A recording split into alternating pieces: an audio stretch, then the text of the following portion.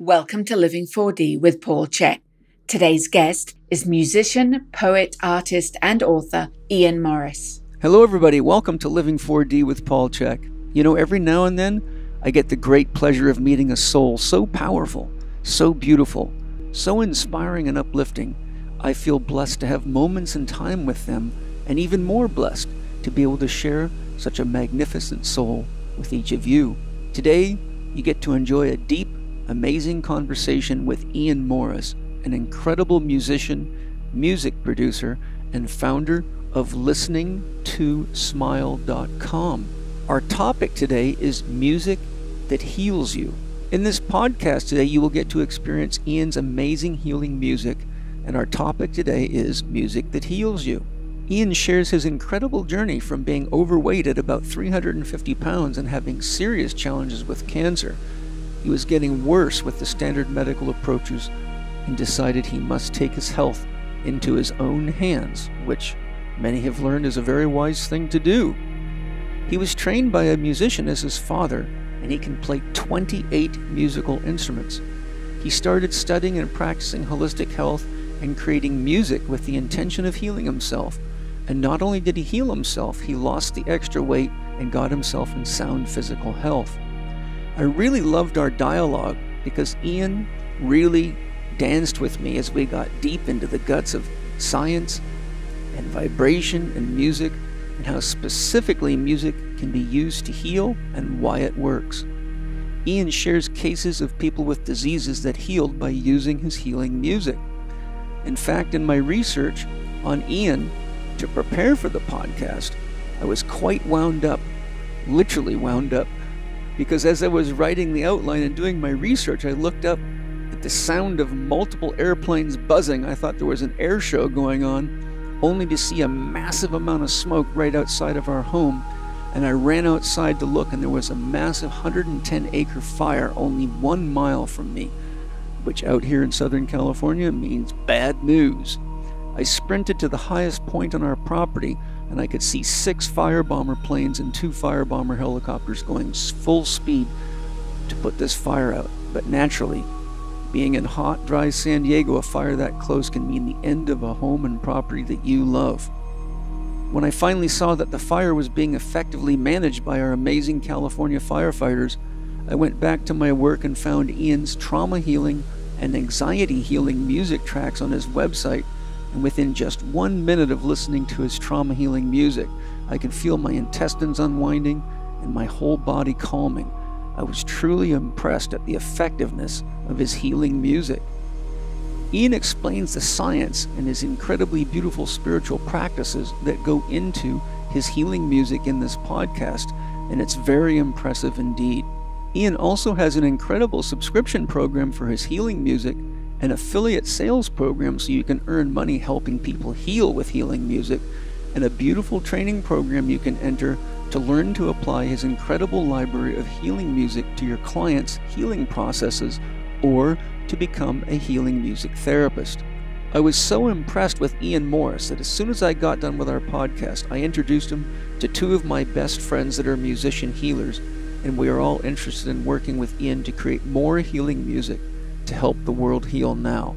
I absolutely love this guy, and I'm confident you will too. Get ready to be truly inspired by a man that turned his pain into healing for the world. Enjoy Music That Heals You with the one and only Immerse.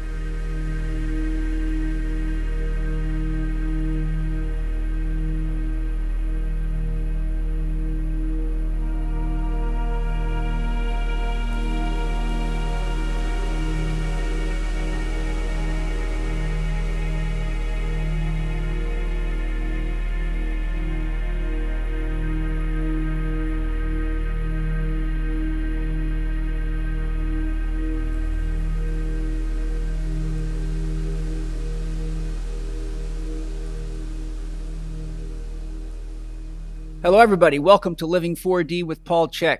Today, I have possibly one of the most important podcasts I've ever done with an amazing man named Immerse, who is multi-talented, but an incredible musician that makes music that heals you. which is the title of our podcast today. Ian, welcome to Living 4D with Paul Chek. Thank you so much for having me, man. I'm super excited to be here. Yeah, me too. I've listened to some of your music on your website, and I was super impressed. I was as I was sharing with you offline here, as I was writing your outline for our podcast today, there was a huge fire a mile from our house, and so I'm all buzzed out and stressed out and thinking, "Holy Christ, we might be losing our house any minute now." And there was like 6 air bombers going at it and multiple helicopters just tag teaming this thing. And my neighbor, who's a little higher than me, was on his patio watching it grow to, it was a 110-acre fire, and it was surrounding lots of houses. It was very, very scary. And then I've got all this stress from what's going on in the world in me, and I've been, meditating and breathing and asking my soul for guidance. But when you're open, like guys like you and I are, you can feel the collective unconscious working through you. And it's just like I can feel the fear in everybody, Yeah. So I was on your website and I thought, let me check out Ian's music and get a sample of it. And I ended up on your page with healing music. And the first one I saw on the top left was healing trauma. So, well, that's a good place to start. And I'll tell you what, within 20 seconds of listening to that, it felt like my small intestine was unwinding, like my breathing was improving. And it was just like someone was lifting a weight right off me. And I immediately knew this guy's the real deal. Then I listened to your anxiety track and found it just as powerful, and just let your music play for about an hour while I wrote this outline, which I ended up having to do on battery power because the fire department shut our power off. I'm super excited to talk about all the things we're going to go through today. One of the things that I found most interesting, I watched all the videos on your site, is you have quite a story. And, before we get into that, I tell people oftentimes the real shaman of the world come through very challenging pathways, from getting struck by lightning to bit by poisonous snakes to having very painful, challenging upbringings as children to having to work through disease processes. And when I heard your story and was listening to your music, I thought, this guy has been initiated by Great Spirit. He's been to hell and he knows how to help people back to the light. So I'd love it if you could give us all an overview of your story and what ultimately led to you using music to heal and then sharing that with the rest of the world. Yeah. Well, yeah. Thanks so much for that, man. Yeah. So I think to start the story, you really have to focus on dyslexia because of how different the dyslexic brain operates. It's a different structure, Mm-hmm. And so in school, I had a really hard time kind of in the traditional models of learning. And in that, there was a lot of bullying and getting made fun of, and I felt very alienated, at a young age. And that alienation changes your brain. You're not part of the group. You're on the outside, and so in many ways, in that time period, you feel cursed, you feel lost and alone. But as you mature and get older, you realize it was a blessing. It was a blessing because it changed your framing of society. It changed your perspective of reality. It changes what limitations. It changes the possibilities. So that really is the beginning, of the story of just coming out, into a different reality from most of my family, from most of my friends, just being a little different. But my dad was a musician. He, played a lot of instruments. He was very talented. And I was just lucky that I got that music in my blood for sure. You do. Yes, you do. Yeah. So I play about 25 different instruments, and a lot of that I attribute to my father and the blessing of that gift. And, I'm a painter, a visual artist, and I'm also a poet. And I would say probably my poetry is probably my strong point. But, that's poetry amazing. Yeah. Well, those all go together. Yeah, they do.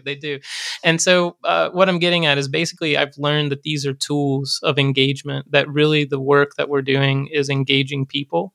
and that these creative outlets are really tools of engagement for people. And so just really, really blessed to be a part of that. But where the shift from just doing entertainment based music to, release work and healing music was when, 2010, 2011, I was starting to become ill, and then ultimately got diagnosed with MS and colon cancer. And I was a musician that did not have health insurance, racked up like almost $60,000 of doctor bills. Wow. That's easy to do.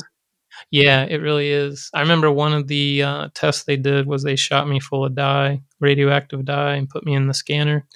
And I remember 2 weeks later, I got a bill like almost $4,000 just for that one test, And I was just like blown away. I couldn't believe it.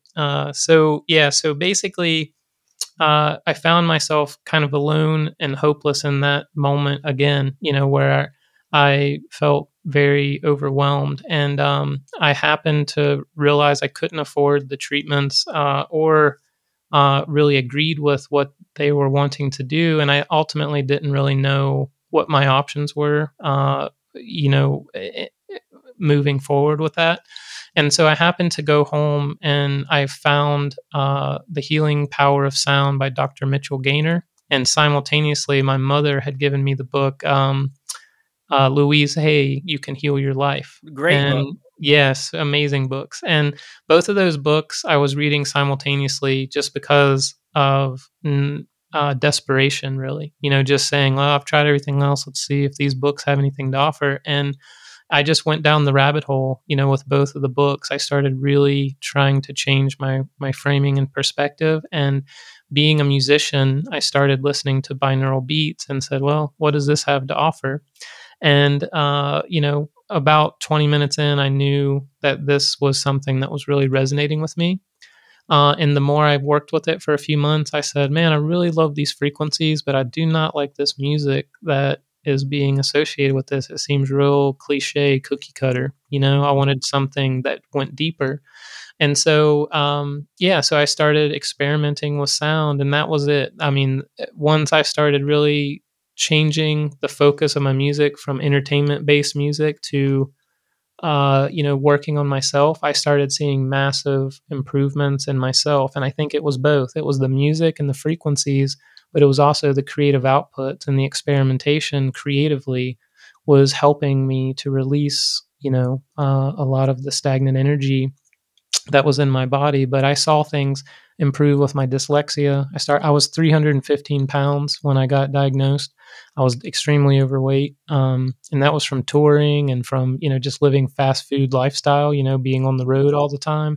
And just being depressed, And so I started seeing changes in my mental health, changes in my perspective, my mindset. I started seeing weight loss. I started seeing dyslexia was becoming a thing of the past. I was rewiring my brain, creating new neural pathways and new building blocks that I was building on with these frequencies. And it just really helped to kind of a makeover for my complete mind and body, What a blessing. And what an amazing, it's such a great example of if we let go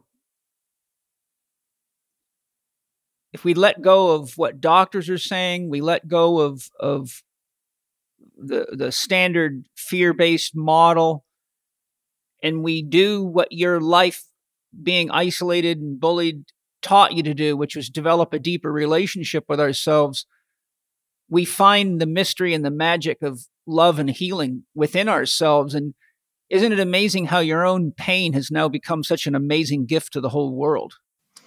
Yeah. One of the things I think is awesome about art and music and poetry is that they teach you to see the surroundings. Let me get a drink of water here. Sorry. Yeah, no problem. I'll email you some of my paintings. We can share some paintings together because you and I share a lot of things in common. Yeah, that's awesome. But I think like what all of those things do is they teach you to look at these, like a metaphor, or the external environment, and they're teaching you like there's parts of you that are existing in connection, resonance with these things in the outer. And I think it's what God did in creating the universe, as above so below, within, without. It's a whole thing that when we see these things and we connect with these things externally, that it's a reminder to turn in, to see, to recognize the same exact beautiful thing on the inside, that you hold it as well, and I just think that's such a cool commentary from art. It's a call to look Absolutely, yeah. within. Yeah. And because you're dealing with frequency, color is frequency, and so is shape, right? When we create a face or a hand or the ankh or the cross or a circle or a square or a star, etc., those are all frequencies. And I would imagine you're familiar with sonic geometry. Yes. Yeah. So once you understand sonic geometry, you can see how anything from the guitar sitting behind you to the painting, it's all generating frequency. And when our eyes and ears and our senses engage frequency, it produces our perception of reality. And if the frequencies we're engaging are not wholesome, then we end up mirroring that back in our own self-existence. Yes. Yeah, I totally agree. I loved your explanation of how you have your own spiritual ritual and practice, including infusing your music and instruments with Reiki energy before you compose it. I thought that was a real sign to me that you are aware that your state of mind and your presence are infused into your work and actually are a key factor in the effect on the other listening or engaging it, which is very in line with my own work. So, the other thing too is I use these beautiful flower essences, and I can't remember the company's name, but I read the guy's book that made them because I was so impressed with him. He does a lot of different animal essences, and I read his book about how he makes them. And in brief, what he does is, like, instead of going and getting an octopus out of the ocean and squeezing some juice out of it to make an essence, he connects his soul to the soul of the octopus. And then he channels the life force energy and the consciousness of the octopus into the base material that he makes his essences out of. And what really impressed me is I had no idea that's how he was doing it, but I found these essences very powerful. For example, his bobcat essence is excellent when you got to get a lot of work done. You need to stay focused. Or I like to smoke pot when I paint, but sometimes it can end up making me kind of sit there and dream a lot. So if I just take a few drops of bobcat essence, I find I can keep my mind very focused and my lines straighter. So when I was listening to your description of that, I thought, this is so important, and so few people that make music or produce things for the public realize how much of themselves is in it. And you get a lot of people that maybe make good music or paint really well, but guys like me and you that are sensitive can pick up the underlying vibration. And so I think I'd love it if you could share with people what your process is and why that's so important to you as a composer, an artist, and a poet. Yeah. Yeah.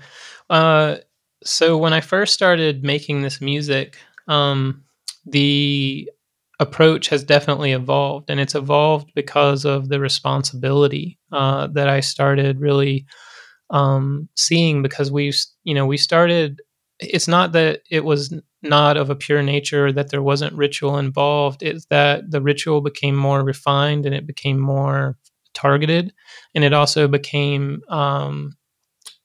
more of a priority to me, because people were writing in saying, this helped my son who's been sick, or this helped my daughter who has autism.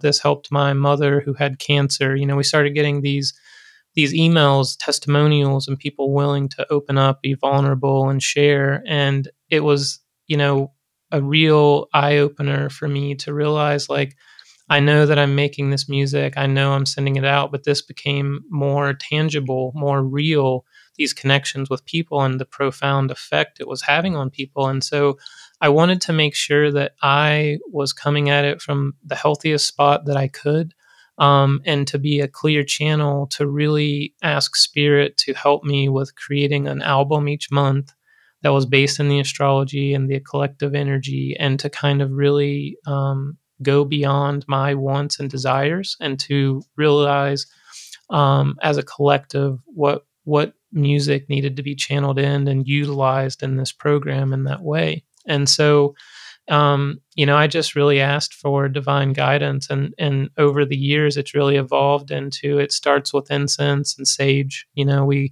kind of clear the space and all the equipment, and kind of set in meditation for a few minutes, doing breath work and kind of clearing the mind, and then just setting with divine words of declarative statements like God is the only power working here.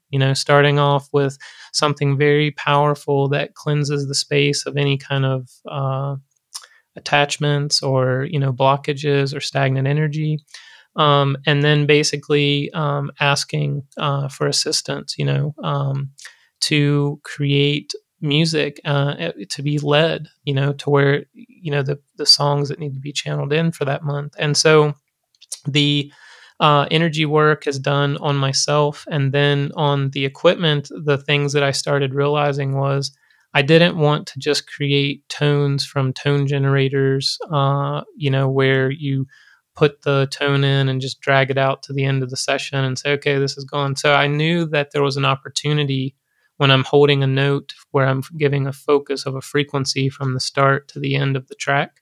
Since it's going to be playing for that duration, why don't I hold it down, put my energy into the key, infuse it, just mentally envision, the energy going through the keyboard into the computer for the recording, into the microphones and through the acoustic instruments that we're using, touching them, and constantly just being in thankfulness and gratitude for these instruments, for these tools, for these resources to be able to provide this, and then infusing them with the energy the whole time of the recording, just even on playback, when you're mixing, it's something to sit there and envision the interaction with the listeners as if they're there already, but you just can't see them, and it's a completely different approach than just making things out of ego and out of entertainment purposes. It's really kind of opening up. And the other thing I was going to say is there's even times where things happen where I believe that there's divine intervention, where there's been several months where I came up with songs and I felt really good about it, and then the song would just disappear. It would get erased. It would disappear. Wow. And I would say, well, what happened there? And I would, Evan, my studio, that works with me, is a musician I've trained and worked with over the last couple of years, works with me. He's like, I don't know what happened. Like, he's like, doesn't make any sense. And I was like, well, I guess we're not supposed to put that song out. So, Yeah. and so there's things where things come together in the same way where I'm like, where did that part come from? Where did this come from? He was like, well, that's from a different song. I don't know why that's in there, and it's just really odd, weird stuff. And I stopped trying to figure it out and just realized that it's divine intervention, where we have assistance in putting together these tracks. And it's just something that you kind of laugh at now. We've learned to kind of just incorporate it into the normal, process of making the music. And so it's been really fun to be a part of. So, a couple of things jumped into my head there. If Joseph Campbell was listening to this, he would say you are working from the eternal now. Okay. In other words, when you empty yourself and you let go of the ego, then there is no past, present, or future. There's only the eternal now. And the other one is, have you ever heard of the book Quantum Jumping or Quantum Jumps by Cynthia Sue Larson? No. I think you'd find it fascinating. And if you search Cynthia Sue Larson, she has quite a lot of evidence about how we're constantly jumping timelines in the quantum potential. And without a long explanation of it, but she really shows how things like those tracks being moved around and many other very interesting things can happen. And she's recorded countless cases of these types of experiences from people's lives. And I think you'd find it fascinating. So it wouldn't take long to search even on in the internet and just find podcasts so you don't have to read the whole book. But I think you'd find it fascinating. Okay, yeah, for sure. I'll look that up. My life's mission, my legacy, has always been to teach the teachers. When I founded the Chek Institute, it wasn't to teach the masses. It was specifically to create masters that could impact the masses and reach far more people than I ever could. Just as a picture is worth 1,000 words, a master has more power to help and heal than 1,000 average healthcare professionals.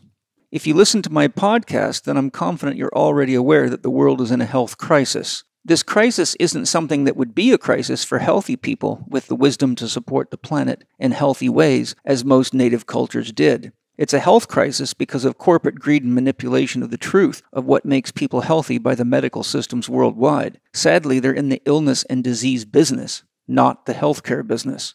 The mission of the Academy is to teach the teachers how to live and how to teach holistic health for both the professionals of the world and the masses.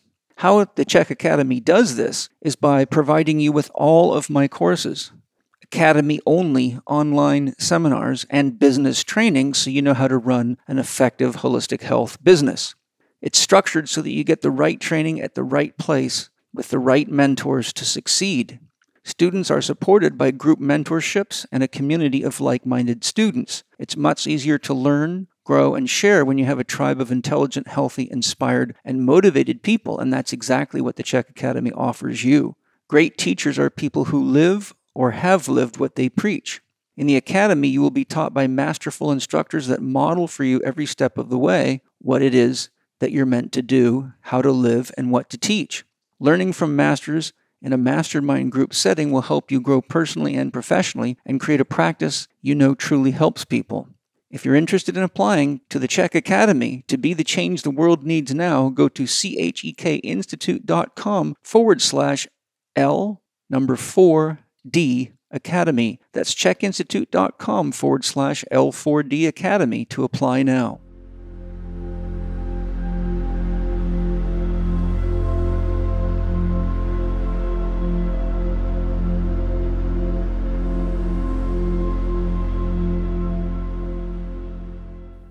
Ian Ohm, capital A, capital U, capital M underscore, or more simply OM, Om, is said to be the sound of creation in Hinduism. The Sufi mystics like Hazrat Inyat Khan and holy man Joseph Rael speak of sound as the origin of the universe. I noticed as I was listening to the videos on your websites, which is very easy to navigate, by the way, thank you. And I also noticed how excellent your production quality is. I'm a real stereo fanatic. Right behind me is a very expensive stereo with some really unique equipment. So I'm very sensitive to the quality of recordings, and nothing drives me nuttier than getting what I know is supposed to be good music, and then it sounds like crap when you play it on a good stereo. And when I was listening to your music, it was just so well engineered, and the sounds were really clear. I really appreciated that. But anyhow, to continue my statement there, you mentioned that you have subscriptions and that your music is updated to reflect astrology, and I found that very impressive. I've also studied cymatics, alchemy for many years, sound healing, and the basis of astrology. They all speak of the music of the spheres. In deep meditation and a few shamanic ceremonies I've done with plant medicines, I've been able to hear the music of the spheres, which is quite mind-blowing. I'll never forget the first time it happened to me. I was just meditating, not with any plant medicines in me or anything. And I kept thinking, where's that music coming from? And I looked at my stereo, and my stereo was off. And I realized that it was coming from inside of me. And I said to my soul, what is that? And my soul said, that is the sound of the universe. And I was just blown away because I'd studied it and heard about it, but I'd never actually had the experience of hearing it. And then since that time, I've probably had it happen 4 or 5 times more, but it's always like, I don't think you can ever get used to that. It's pretty mind-blowing.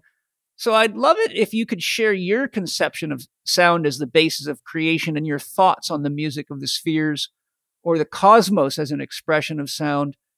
and how astrology plays into your compositions. Because when I listened to you or read on your website that you update the music for the subscribers each month based on astrology, my first thought was, well, I doubt he's just reading astrology reports. Maybe he's tapping into the vibration of the cosmos. I'd love it to just, if you could sort of expand on some of these concepts, like sound as the basis of creation, the music of the spheres, astrology, and how and why it is that you do that for people. Yeah. So I think that the first thing you have to start with is when we're getting acclimated to this perceived reality, in the womb, coming into the world, our first perception is through sound and vibration, right? So, and it would make sense that sound and vibration are such a powerful tool of expressing the growth of consciousness. It's a very powerful tool. It's an amplifier. And I remember, I'll just say this real quick. I think it's the Umbrella Academy. It's a show on Netflix, but it's also adapted from a comic book, like a graphic novel, I believe. And there's a character in there. One of the female characters has the ability to amplify sound, and she can take sounds like raindrops and then use it as a power, for her to move the rain or to create movement just through sound. She'll tune into the frequency of the sound, and then she's able to amplify it and turn it into some other kind of movement of matter through that sound. And I always thought that was a very interesting power that they were introducing in that comic book. And I thought that was really interesting because through chanting mantras and, vocal toning, and works with frequency music, it's just really interesting. The power of amplification for an intention, or a focus through sound. So I think, like, you think about God even, right? If all of these things are that way, maybe even that God was building upon that amplification process and the development of the universe. It's just interesting to ponder, So the main thing that I always like to focus on too is sound palette. And I know this is probably a weird concept. Just like your taste palette, you have a sound palette that you're accustomed to. Like, you get up in the morning, your house relatively has the same kind of sounds going on. You go to the workplace, same kind of sounds. You drive in your car on the same road every day, going into to and from the store, or whatever it may be. You have these kind of sound palettes that you're accustomed to. But when you start working with frequency outside of those ranges, and consistently developing a relationship with those, you're expanding the awareness through the expansion of that sound palette, right? So you're putting more frequencies there. And what happens is the more conscious, the more consistent that you are with those new frequencies, you're teaching your brain, this is important to me, so I want you to take notice of these frequencies, right? So people that are doing work with us for 2 weeks, a month, and they'll say stuff like, I'm hearing the birds in the outside more. I'm noticing them more. Is it changing my hearing? And I said, it's changing your awareness, because it's putting those focus, your brain's like, okay, I got to take note of these. So they're hearing hums of engines, the trees blowing, the leaves blowing in the breeze, all these things are becoming more in tune, or they're becoming more in tune with their surroundings. And I said, it's really the same thing. If you go sit in nature for a month every day for 4 hours, right? And just sit in nature and meditate, you're going to become more acclimated to the frequencies in the forest than you are the noise of the city, right?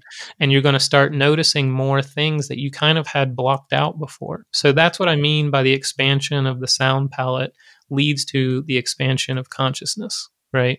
Yes. Because you're taking in more information now, and you're also utilizing it differently. It's having an effect on your nervous system. It's having an effect on your brain wave activity. It's having an effect on the calmness of your body, which means that you're more open. And if you look Jose Silva, right? Are you familiar with him? No. So the Silva method, he was a technician that worked on radios, and he noticed that when he stepped the power down to the radio could pick up more signal from further distances. And he started experimenting with consciousness and started asking himself, well, if we step ourselves down in brainwave activity, are we more powerful creatively? Are we more powerful spiritually? Are we more powerful physically? When our brain is not overwhelmed with mundane tasks and we're, more chill, can we create powerful movement in our mind and body? And so he created the Jose Silva method, and it goes from everything from sales and marketing to basically doing binaural beat work without the binaural beats, just consciousness, I've breath heard of the work. Silva method. I just don't think I knew his name was Jose. Yeah. In That's fact, it. my wife Angie has a bunch of his stuff. Okay. Awesome. Yeah. So I think and for me, I always have heard music, just kind of to round that out is just, I've done, I did acid and shrooms and peyote in my life when I was younger, and in those explorations, I would always hear music, and I felt like I didn't know where it was coming from. I never knew if it was from internal sources, but it was almost like I would hear music, and it's really the birthplace of like getting inspired, hearing music that I wanted to bring into the world, I still last thing, I still remember Paul McCartney talking about Yesterday, the song Yesterday, and he said that he heard it over and over and over, and when he started writing it, he felt like he ripped somebody off, and he kept showing the song to people. Have you heard this before? Have you heard this before? Have you heard this before? And they're like, "Nah, it's great. It's a beautiful song." And he was like, "Okay." And he said, but he said it was so profound, drilled into his head, that it was like a gift. The song came from somewhere else. And I just think that a lot of the music that I'm doing with Listening to Smile is very similar to that. It reminds me, have you ever heard of Ram Dass talking about what happened when his master, I think it's Karoli Baba, had them all, that one of their first assignments when they went to India and started working with him was he had them chanting Om sometimes for hours a day. Have you heard that story? No. Oh, well, so they're chanting Om, and that was their primary training in the beginning, was just to chant Om together. And there was, Krishna Das was with him. He was one of the people in that group. And then after, I can't remember how long it was, a couple of weeks or a month or something, he went to his master and he said, "Master, why am I hearing Om going nonstop in my head? Like there's just this, like there's countless people singing inside of me." And his master said, "Because you have tapped into the collective, and you are now linked to every person that is or has ever chanted Om in the world, because Wow. you've accessed the frequency of Om." Wow. That's intense. That's really cool. Yes. From what I could remember of music and healing theory, percussion instruments primarily influence the nervous system.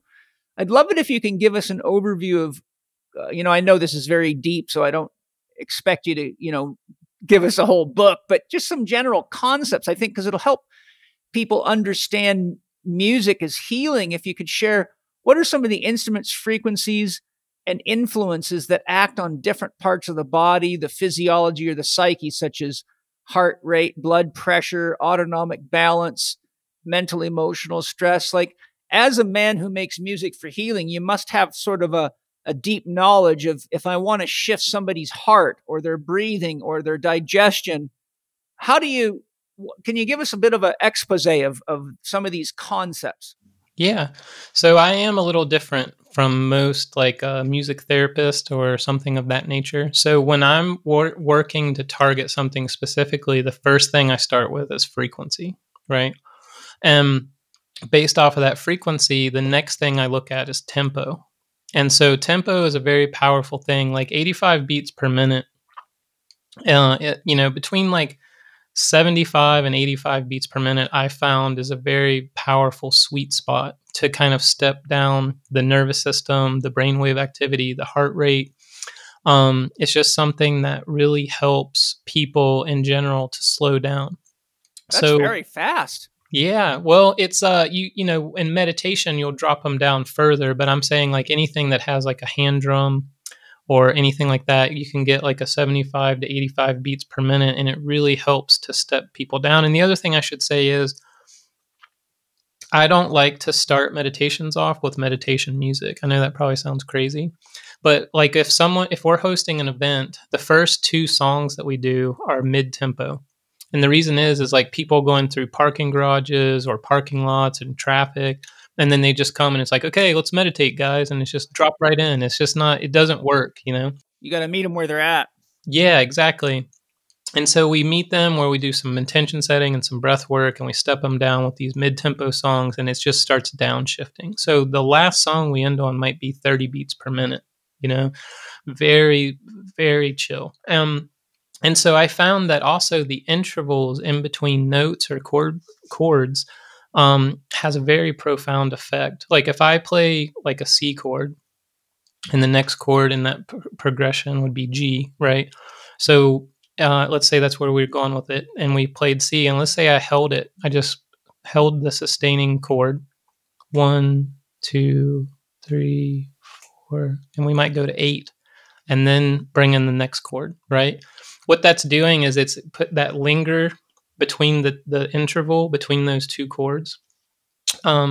It starts giving the brain's like, where are we going? What's next? You know? And then like, as it starts getting into that tempo, like I could play a choppy rhythm, dun, dun, dun, dun, dun, dun, dun, dun. But if I just play a one hit strike and then let it sustain to the next chord progression, what it's doing is it's like, it's telling the body, oh, okay, we're letting it linger.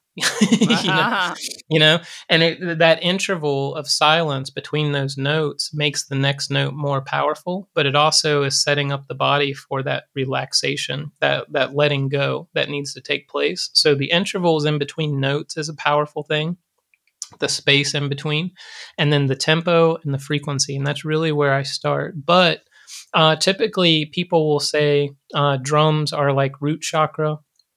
And some people even say heart, you know, with drums, and there's different mindsets with it. But I found that guitar and flute are very, very powerful for throat and for lungs and for a lot of other things. But the throat chakra and then the lungs, people that are having respiratory issues or like the flu or, you know, a cold that's in their chest. I've seen that guitar is just a really powerful thing in that movement of that energy for whatever reason that is. You know, and so I love Native American flutes. I have one of my friends who's a shaman. This is a flute that's made in 528. It's a bamboo flute, and he put the colors on each of the holes here for the notes, and he put an infinity symbol here and a lightning bolt on the shaft here, and it's really, really powerful flute. And we use this in a lot of the shamanic album, you know, the songs that are in 528. And so yeah, I love the air, the wind instruments are just so powerful for creating relaxation in general. It's a really powerful tool. Isn't 528 the heart chakra? 528 is in the solfeggio is associated with the solar plexus, and then there's the heart chakra 6. So 528 is the solar plexus, and 639 hertz would be the heart chakra. Okay, yeah. In the solfeggio. It's interesting because different books give different frequencies for that. Right, exactly. So I think it varies depending on, you know, because a lot of these people are sharing what they feel, but I think there can be a little difference in our perception and, you know, depending on who we are and what's going on in our life at the time. Yes, for sure. Well, that's really interesting. I love all that stuff. And as I said, I have studied a number of books. I have quite a section in my library on, you know, sound healing and music theory. And I've studied, you know, and used tuning forks and all sorts of stuff for healing work. And so I have enough background in it. But when I do a healing ceremony, I actually don't think at all. I just empty the bone and let my soul guide me to what instruments to use and all that. So I connect to the soul of the individual and ask their soul to guide me.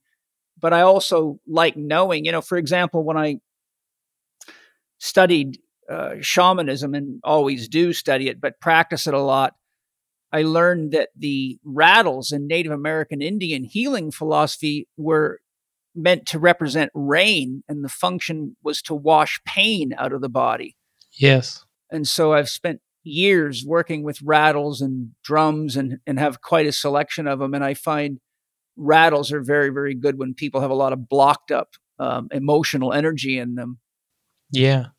Rain sticks are awesome too in that regard too. Yeah, I have a Yeah. beautiful big Aboriginal one, probably like 5 feet long, and it's very powerful. Wow. Does that go for a long time? Yes, it Yeah. does. Yeah. Yeah. That's cool. That's awesome. Yeah, somebody gave it to me as a gift, and I love it. It's sitting. We have a music room in the house, and sometimes we go in there with the kids and just we have a piano and drums and various rattles and toys, and we'll just get in with the kids and start just spontaneously letting whatever comes out comes out.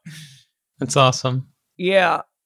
Now, sound doesn't just affect the body through the eardrum. I'd love it if you can give us an overview of the different ways sound affects us and how it does it.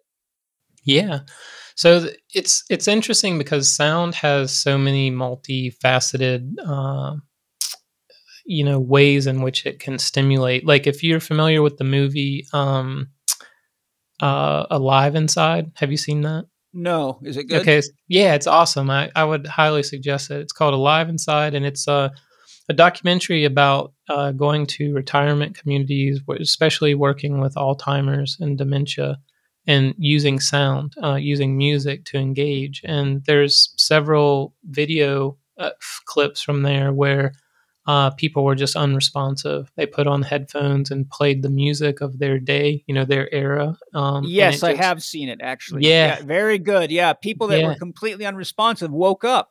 Yeah. So that is it's traveling through the ears, but in dementia, the part of the brain that lights up with music, which the brain, it's one of the few things that lights up most of the brain all at once. Music's a very powerful because you have memory recall. You've got, the left and right hemispheres are affected by different frequencies and different instruments, and they're even seeing now in studies that cultural music and the different scales from different cultures of music are lighting up different parts of the brain, which is really interesting to see that develop, that trial develop more. And, but it's so powerful that like I constantly talk about people that have emotional connection. Like let's say that one of my friends, her dad played Native American flute and he passed away. And the way that she remembers that instrument and the way that the closeness of that instrument to her heart every time she hears it is much more powerful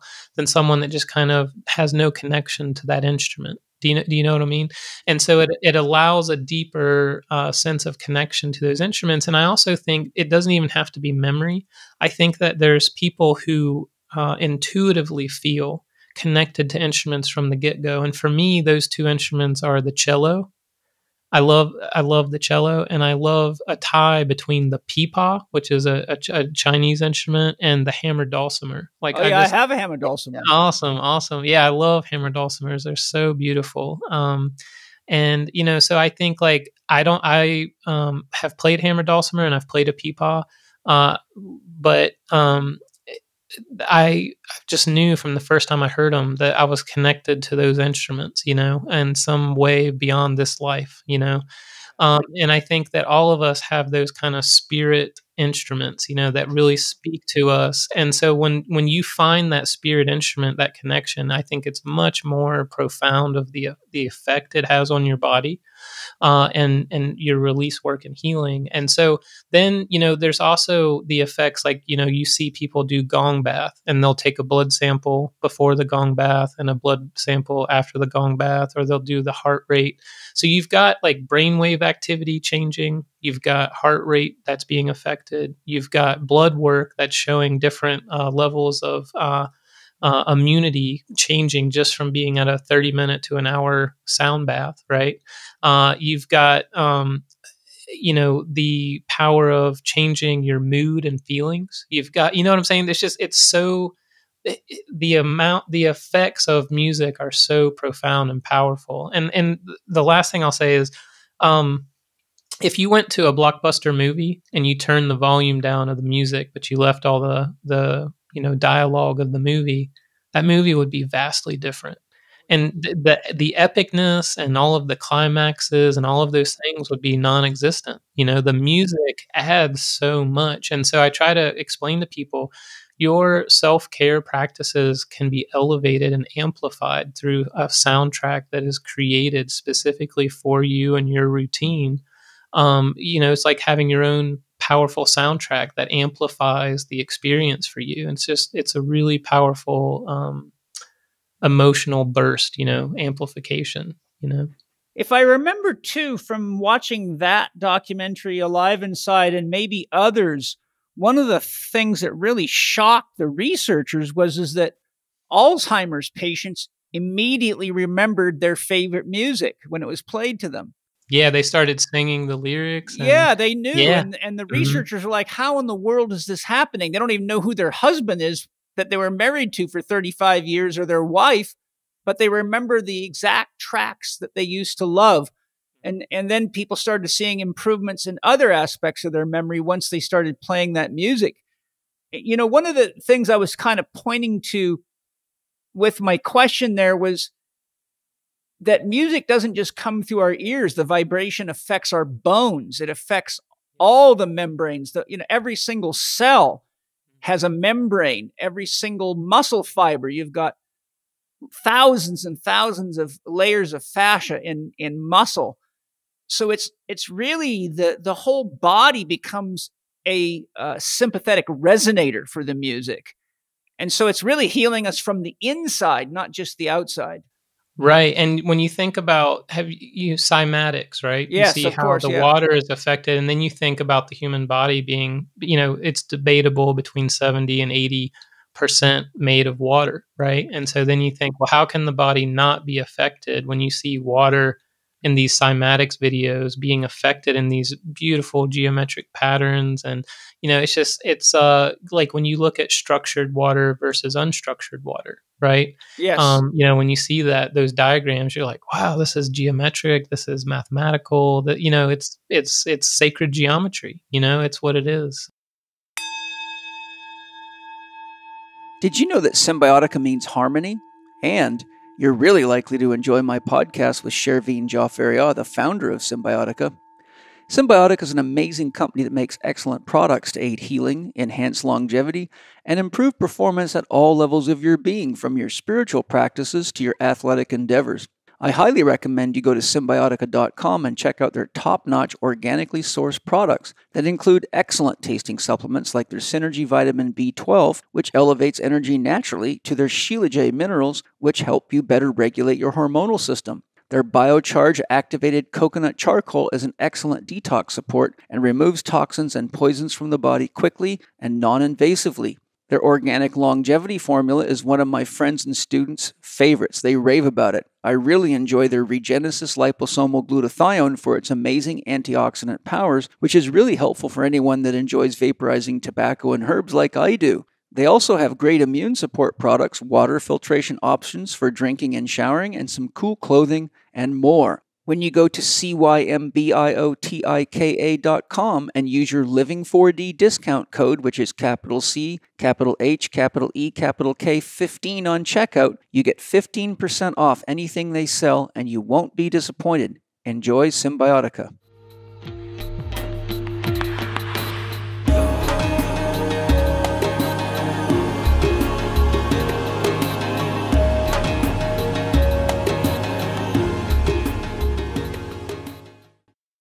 I actually did a course that you can buy by Deva Pramal and Meetin, her husband, on mantra. And they give a really beautiful, it comes with, I think, a couple of CDs and a book as well.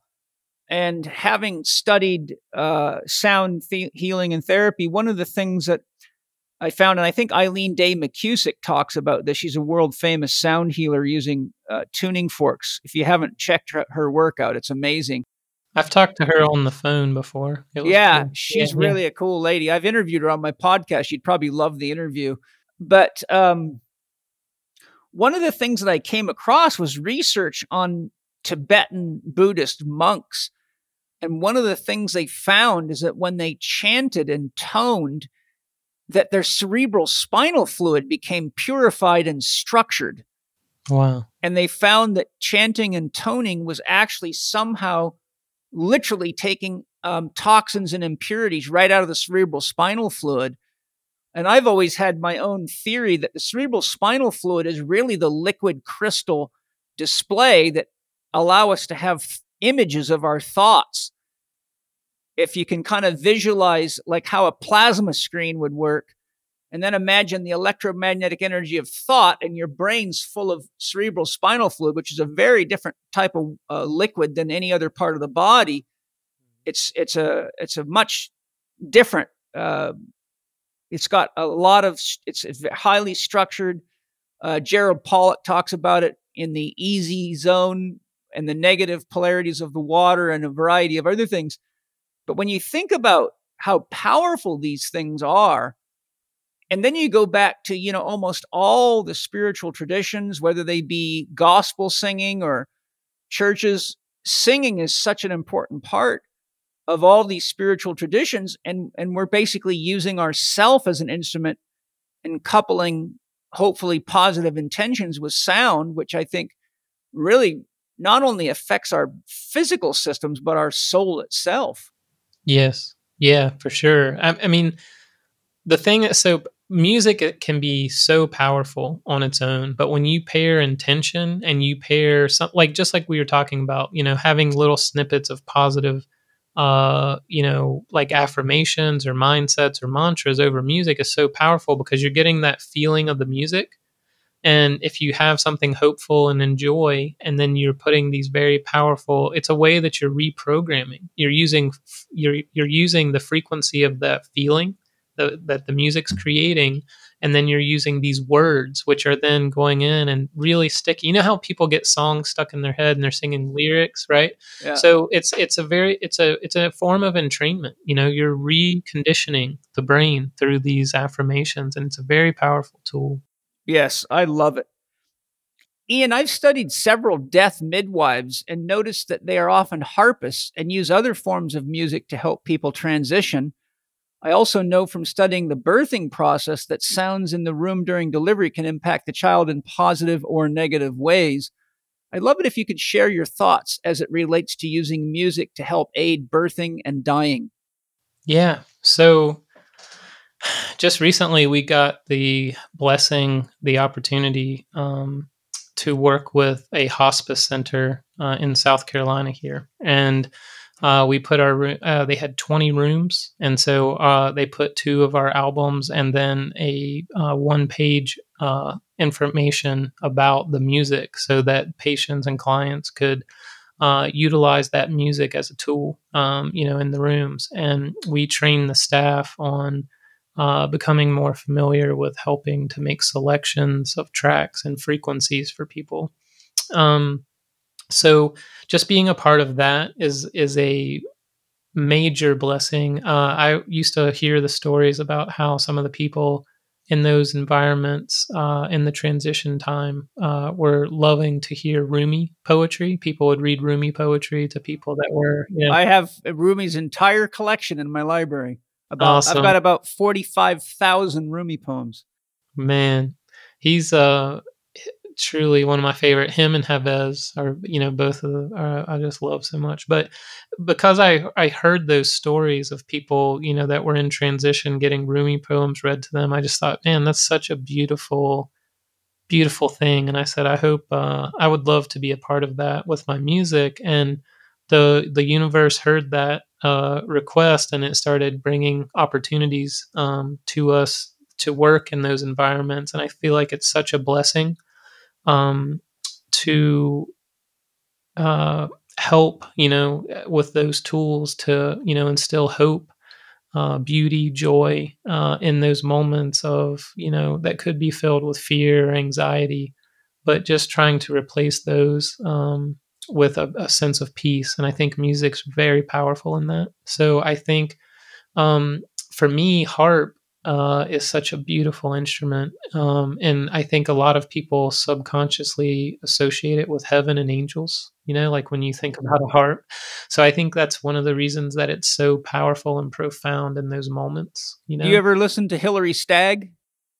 No. Oh man, you got to try Hilary Stagg. He is just the most phenomenal harpist. Okay. One of his CDs is Feather Light. He's got all of his CDs are amazing. I can't tell you what's going to happen when you listen to Hilary Stagg, man. Okay, I'm excited. When I do deep medicine ceremonies with people, especially if it's their first time on plant medicines, I most always play Hilary Stagg because it's so stabilizing and grounding. It's like I can take people into a deep ceremony and keep them safe with Hilary Stagg's music. That's awesome. Yeah, I'll definitely check it out. Have you heard Lisa Lynn, the harpist? No, I haven't. Yeah, she's really awesome too. I'll write it down. Lisa Lynn. Is it Lynn? Yes. I have 2 other harpists in my collection. I love that you have real albums. I still collect vinyl and album CDs. I'm not a huge digital person, so I love physical copies. I have CDs. Yeah. Just because of the density of the sound is much higher, and my speakers, like if I plug my iPhone in and play tracks, it doesn't even come close to the density of a CD. I love, when you put as much money as I did into a stereo, the beauty of it is it's very sensitive to good stuff, but it lets you know when you got junk recordings. Yeah, that's true. Excellent. Was there anything else you wanted to share before we go on birth and dying? Yeah, so the birth process I always find very for the mother and the family, the nurses and the doctors that are in the room as well. I think it's just very, very soothing if you could create an environment that's frequency based. That just like what I mean by that is people will come to these meditations. We call them sonic meditations. And in those meditations, they'll say as soon as they walk into the room and the music's playing, they said it feels like there's like an invisible curtain that they just walk through. And the vibration and the feeling in the room is much different than where they came out of in the hallway, that they just feel like everything has changed. And so I think if you could set up an environment of peace in the birthing room for the mother and the child, as well as the people, the staff that are working, you're going to create an overall feeling of connectedness, cohesiveness. You're going to, everyone's going to be kind of vibing on the same feeling and vibration. And I think that could only be a good thing, because you're trying to relieve stress and you're trying to connect people through vibration. And I could see it being a very powerful tool, to aid in that process. Especially too during surgery. I'll tell you of a situation that happened. I used to always go to surgery with any of my patients that needed surgery because I like to learn and see what the surgeon did. And I found it was easier to rehabilitate people if I actually had firsthand knowledge of what had to be cut, moved, changed, etc. in surgery.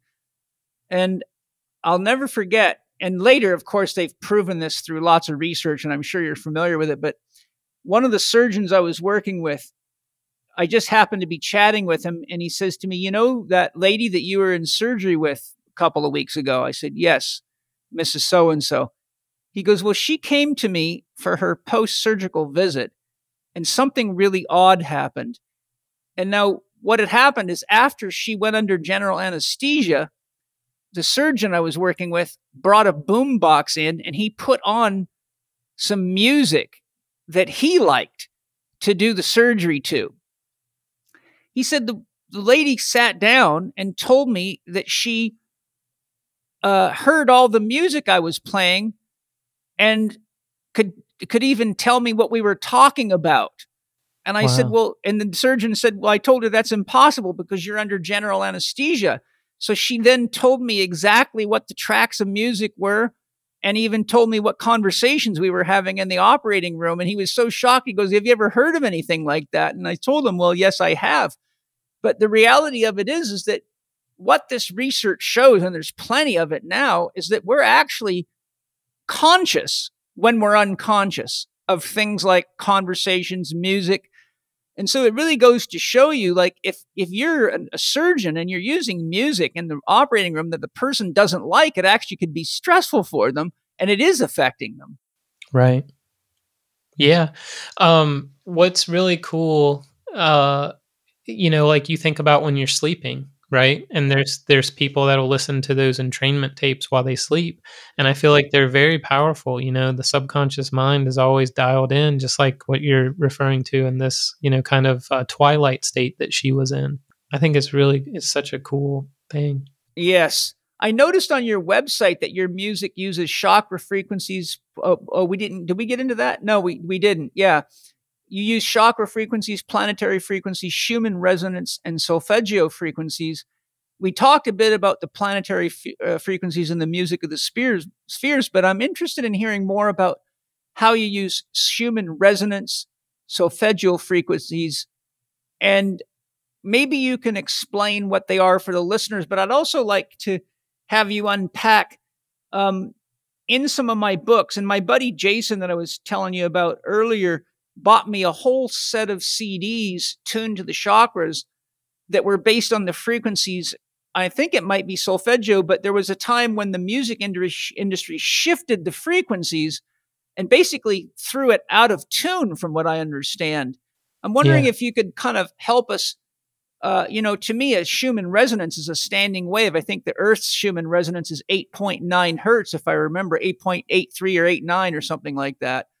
7.83. 7.83, yeah. Yeah. Mm-hmm. And most shamanic trances are brought in on that frequency from the drumming frequency. Yeah. So could you just tell us a little bit about what a Schumann resonance, the solfeggio resonances are, and why those are important? Yeah. So it's really interesting.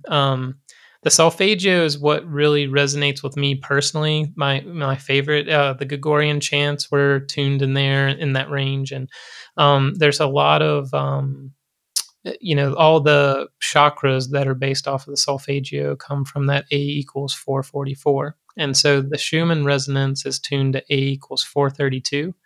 And in different time periods, classical music used different tunings, 432 and 444. From what I understand, some of the conductors would tune to A equals 444 when they wanted brighter strings in their orchestras.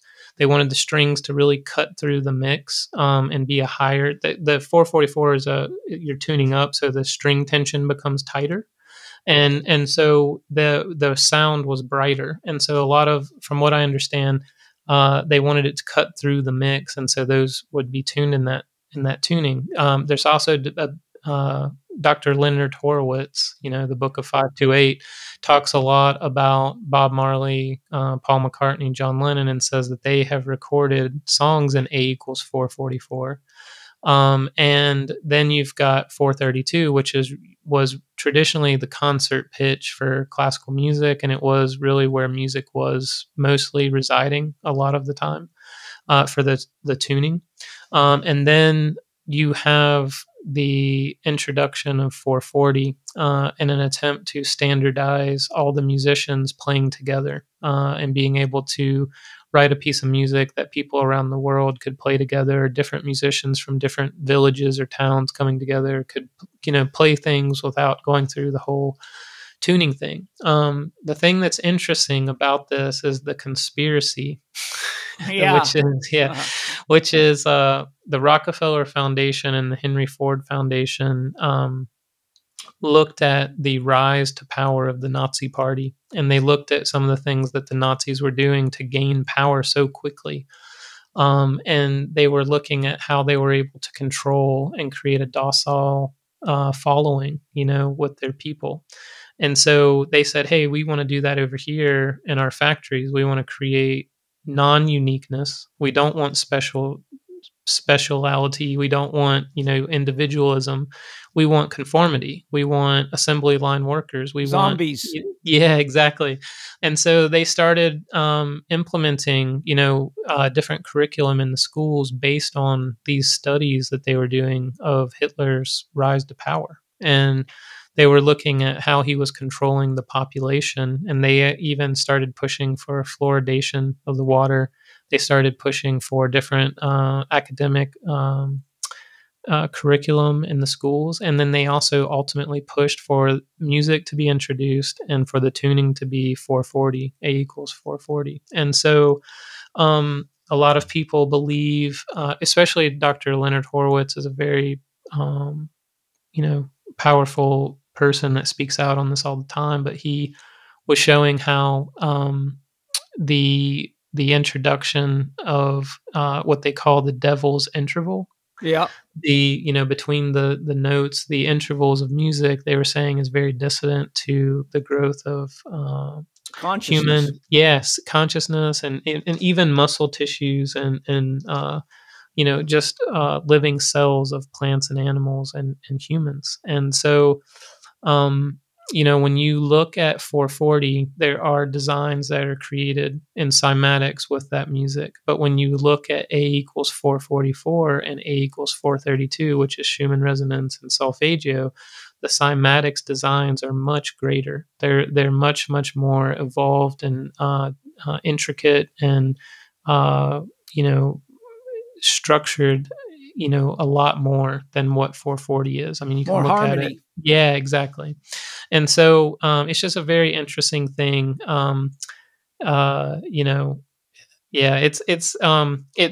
other thing is that I will just bring up with, at the risk of sounding like a crazy person, but basically Project Paperclip, if you're familiar with that. I've heard of it. I don't know the details. Okay. Yeah, so we stole all the scientists from Germany and brought them over here, and Warner von Braun, a bunch of the other of the scientists became working at NASA, working on our space program, working on secret government projects.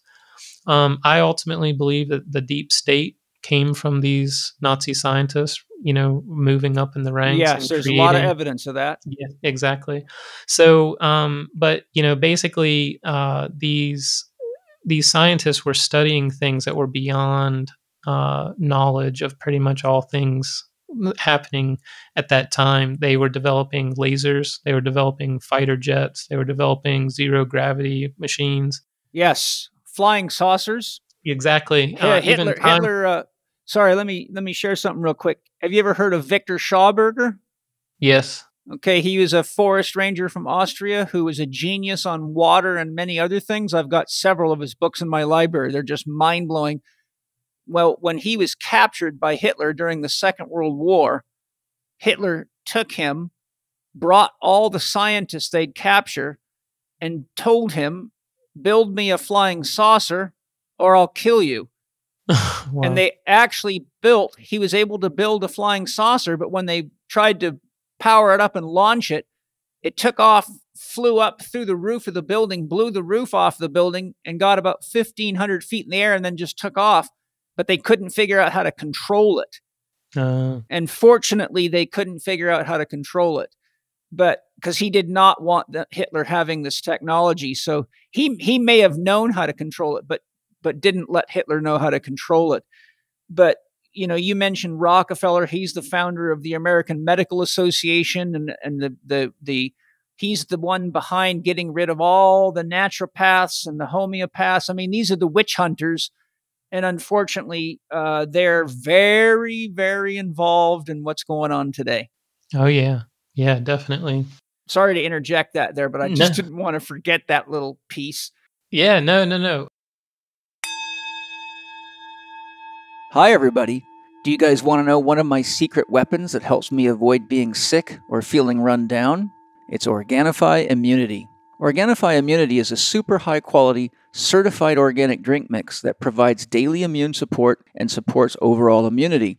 Organifi Immunity contains whole food vitamins C and D, whole food zinc, mushroom beta-glycans, and provides only natural sweetness. Not only will you support your immune system, but you'll also get on-the-go superfoods in a delicious orange blend that is great for you, and your kids and everyone will love it.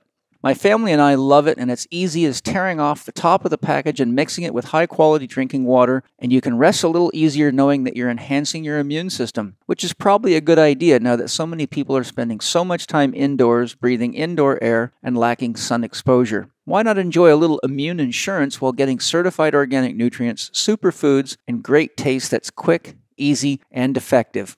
To get your Organifi immunity and shop their amazing product line with your Living 4D discount, go to organifi.com and save 20% on any and all of their products using the code capital C, capital H, capital E, capital K 20. That's Chek 20 during checkout. Enjoy Organifi.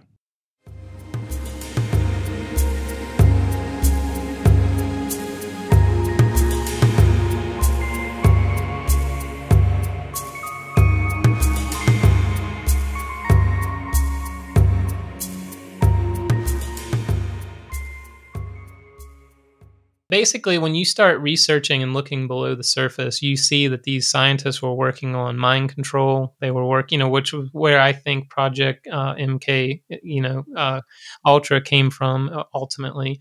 But they were working on sound wave.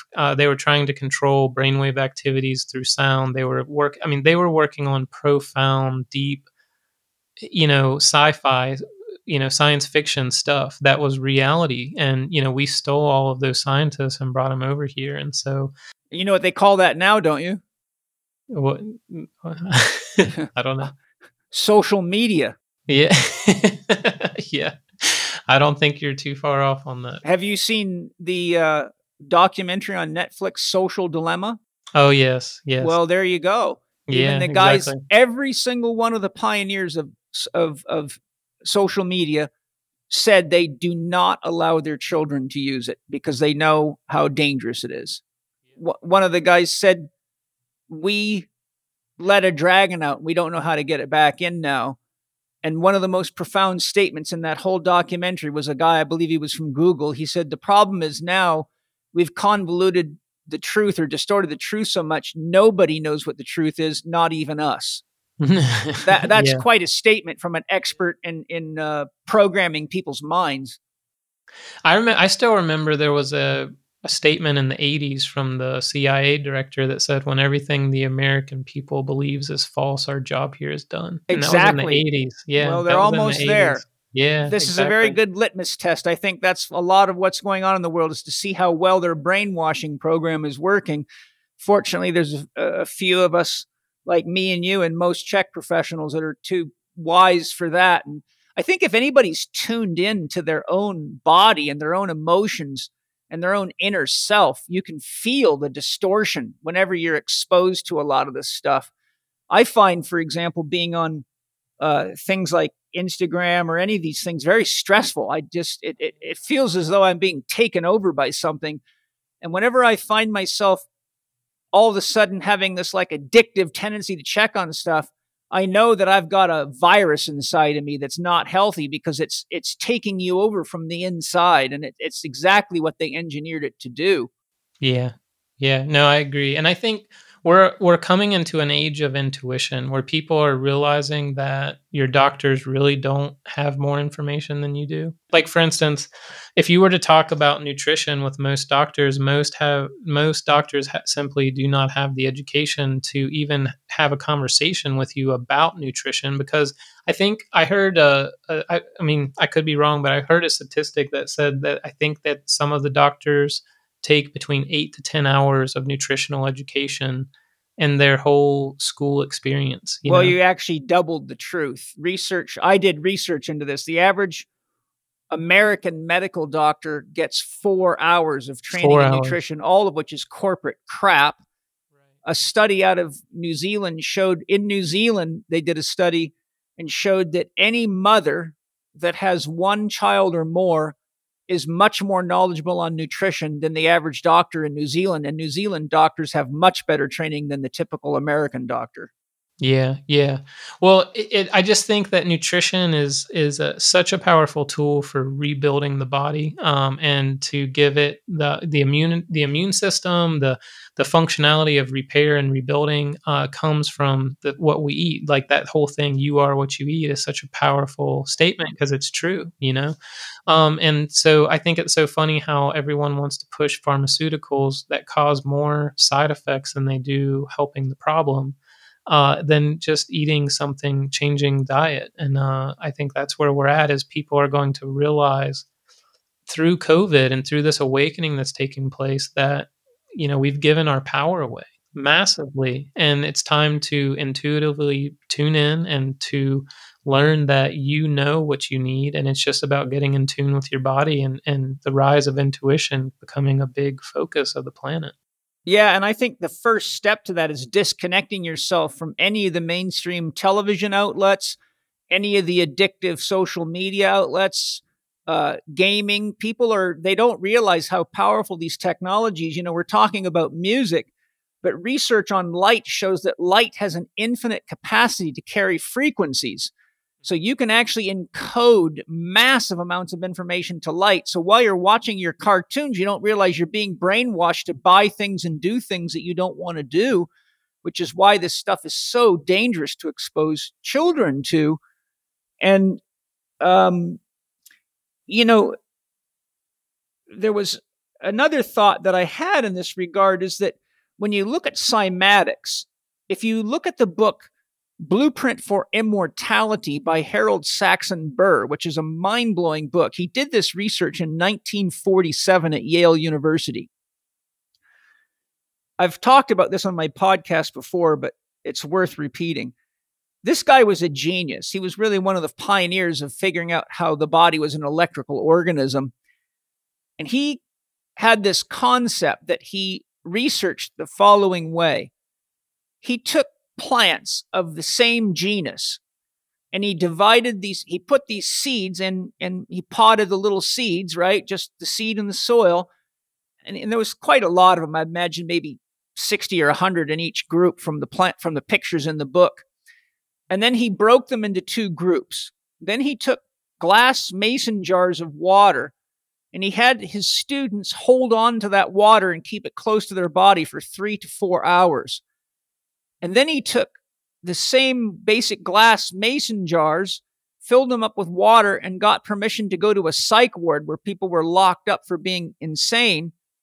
And he let them interact with the water for 3 to 4 hours. He watered group A with the water from his students, and plants from group B with the water that had been interacted with by psychically ill people. And he shows what happens when those plants grew.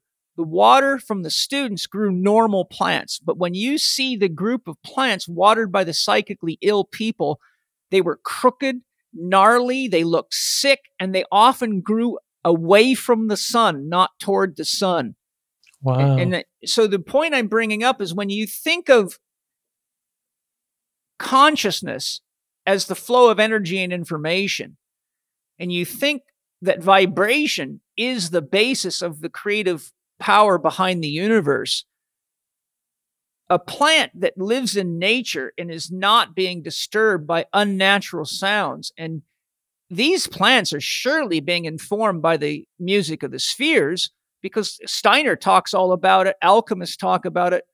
Steiner gives very clear descriptions about how the frequencies and the intelligences from each of the different planets in our solar system shows up, and how plants grow, the type of plants. He shows you how to determine what plant is primarily influenced by what planet. So when you start looking at all the chaos we're inducing into the environment, you got Bill Gates trying to take over the farmlands and use biotech, genetic modification. You're talking about Monsanto growing plants that produce pesticides inside of them. And people don't realize that if this whole agenda with Bill Gates and this whole movement that's going on continues, we're going to utterly and completely destroy the planet and each other. And that brings me, amazingly, to my next question, which is, Ian, if you look at the world and the crisis we're going through worldwide as though the earth was your patient, what would your diagnosis and prognosis be as a sound therapist? In other words, if you see the world and its population as a patient, and you are being asked, what is the diagnosis and what is the prognosis? What do you see in the world from your knowledge as a sound therapist, artist, poet, and wise man? Yeah. Well, what's really interesting is I talk about this a lot, and I know this might sound weird, but I often say that I think one of the best things that could happen to us is losing technology. You know, I said if we ever did get that solar flare that took out everything, yes, it would be challenging. Yes, there would be accommodations and Boy, would it be luxuries peaceful, though. that would be lost. Yes, but so the last 10 years I lived in Charleston, South Carolina, and I also lived in Pittsburgh, right? And those are larger, metropolitan areas. Charleston's growing about 70,000 people a year That's a to that lot. area. Yeah.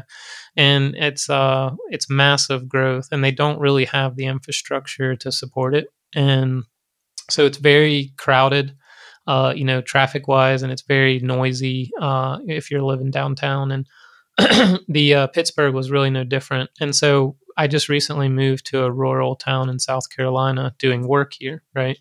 And one of my friends came up from Charleston, and we were hanging out, and we were walking in this town where there's not a lot going on. And he said, "How do you live here?" And I said, "Very peacefully." Yeah. And he said, and I said, "Just listen." And I just paused, and I said, "Do you hear that?" And he's like, "What?" I was like, "Nothing." That's what I'm saying. Like, there's no beeping, there's no construction, there's no, trucks and planes and Horns, yeah, crashes, bangs, clangs. yeah. And so I said, and so to answer your question, I think my diagnosis would be a super cluttered mind. I think that most of us do things and we don't even know why we do them. We just feel like an obligation or responsibility to do it. And I think that we've over obligated ourselves to things that really have no meaning. And so most of our lives are peeling away, and we're going to realize it at that moment of death. What have I done? What did I really spend my time doing in life? And it's I was working at a bank holding company. I had a good job when I was, 23, 24. Well, I guess I was 22, 23. And, I was the guy that I started working with the same week is now vice president of that bank, you know. Uh, but I left, after 2 years. I told my parents, I said, I cannot do this job. And I was like, I have a nice 401k, I've got good pay, there's room to grow, but I hate it. This isn't what my life is for. I'm not here to do this. And they said, what are you going to do? And I said, I'm going to be a musician and artist. And they were like, oh, man. Yes. Thank the Yeah. Lord. You listen to your soul, baby. Yeah. So it's, of course, there's things that you compromise and give up here and there to do what you do, but I would not trade anything. And I think that is the diagnosis, is most of us really have, and I was one of those people. We really had no idea what our life mission or life purpose was. We had no idea what true joy was or freedom was. And someone said to me, do you like what you do? And I said, of course. And they said, well, are you rich? Are you well taken care of? And I said, I'm taken care of. I'm not rich, but I said, the thing that I have is freedom. I pick and choose who I work with. I get to, I have complete control over my schedule. I can do what I want when I want to. And I said, that's an amazing gift that most people in the world do not know, There's no price tag on that. Right, exactly. And so I think that the world as a patient would just be, how can we help to unclutter the mind and help to get more focused on what your real passion is. I think finding that passion is going to unlock the release work and the healing that needs to be done. And I think it starts with, consciously breaking the cycle, like you were talking about earlier, unplugging. And I think that frequency, meditation, mantras, affirmations are all powerful tools of disengagement. You know what I'm saying? Like, where you're unplugging. Totally. And I think that once you do that, then you have a real chance at figuring out the rest, Yes. As a therapist myself, what I see is all this technology has brought us so heavily into the realm of mental thinking, mind sphere, that we've completely lost our roots in the earth. We've lost, hardly anybody puts their feet on the earth. Hardly anyone knows where their food's coming from. Hardly anybody touches animals or smells the smells of nature or the colors of nature. And so what happens is I believe we've become kites in strong winds with no tails. And if you've ever flown a kite without a tail, it's really radical and it just crashes and self-destructs. And so I think we really have a serious loss of consciousness, not only at the root chakra, but at the second chakra, because that's the home of our libido. And our libido, in a normal, healthy person, libido or life force energy is distributed by way of the instincts. The instinct to eat when you're hungry, but eat real food. The instinct to move, the instinct to drink, the instinct to move your bowels, the instinct to create, the instinct to connect. And we are so completely, utterly disconnected from our instincts that what's happening is we're actually just being entrained like remote control toys. And as you know, we're being farmed as profit centers because companies like Google and Facebook get paid by how many seconds they can keep you on. So we really have got to get back to organic food and organic farming. And when you look at Bill Gates's whole horseshit premise about why we need to use biotech, he says we cannot feed the world through standard organic farming methods, which is absolute crap. I've got an amazing book in my library called Farmers of 40 Centuries by Professor Hollis King, who was sent by the United States Department of Agriculture to Japan, to Korea, and to several third world countries. And they were specifically wondering how in the world, because China's only got 14% of its land mass as arable or farmable land, yet they're feeding way more people than we are. And this report was written in 1910. Wow. And he showed that the average Chinese farming family could produce far more food on 1 2/3 of an acre than the average American farming family was producing on 40 acres, which the average American farming family at that time said was too little land to feed one family. And they were recycling their own poop. He called it midnight soil. They were farming organically. They were doing everything by hand. The statistics he gives for how much food and animals, produce and animals they produced on 1 2/3 of an acre was magnitudes of order beyond what anything corporate farming is producing. And without a long rattle, we have basically destroyed the world in the name of science. Everything that's destroying us and the planet is backed by so-called science. But you track that science back, and it always ends up with someone like the Rockefeller Foundation or some large corporation that's got an ulterior motive, which is always control and money and nothing else. Yeah. Well, it's so interesting because if you look at, there's two things I'll say real quick, and that is, if you look at the drug trade, it's really interesting that the American government has gotten caught red-handed peddling cocaine, heroin, and harder drugs, right? Yep. CIA is famous for it. Right. So then you look at hallucinogenics. What do hallucinogenics do? Connect you to the earth and to higher consciousness. That's right. And so how is it that someone can get a lesser sentence for cocaine or heroin, which are definitely harsher drugs, more addictive, highly addictive, and psychedelics are not addictive. Exactly. And so, but what I'm saying is the psychedelics make you an individual. They make you a free thinker, and they connect you to the earth. And you also, the perspective changes. Radically. The reason why the governments of the world don't want that to be introduced is because it would radically shake the system up. People would realize who the true enemy is. People would realize what was really going on, the agendas, and they would also be able to be more in tune with the earth, which would change everything. And so that's the first thing. The second thing is, I was having a conversation with someone. I'm a musician, but I love, I'm a free thinker. That's what I would say, a truth seeker, amen. Right? Oh. Right. And, but this conversation was about AI, and my friend was saying, hey, AI is going to be a great thing. And I said, well, and so they started talking about all the truckers who are about to lose their job in the next 2 to 5 years with the automated truck driving, delivery service, right? And so they were like, what's going to happen? This other guy says, we're going to do universal, everyone's going to have a universal income. It's going to be great. We're going to be able to do spiritually things. And so I said, guys, I don't think universal income is great. And they said, why? And I said, imagine, if you will, one source having complete control over the payment system of all people. So meaning that you step out of line, you say something wrong, you don't agree. Oh, you mean the with vaccine passport? Exactly. And so you're turned off. They can cut now they're in charge of your income. They can cut off your income. They can cut off, and I said it's a form of control. Everything that's being established now is being sold to you as a luxury, as a to make your life easier. Convenience. Yeah, as a convenience, right? And so I said, I want you to go back to the tech bubble, and I want you to think about how all these things that have now corrupted the world were sold as a convenience, okay, in the beginning.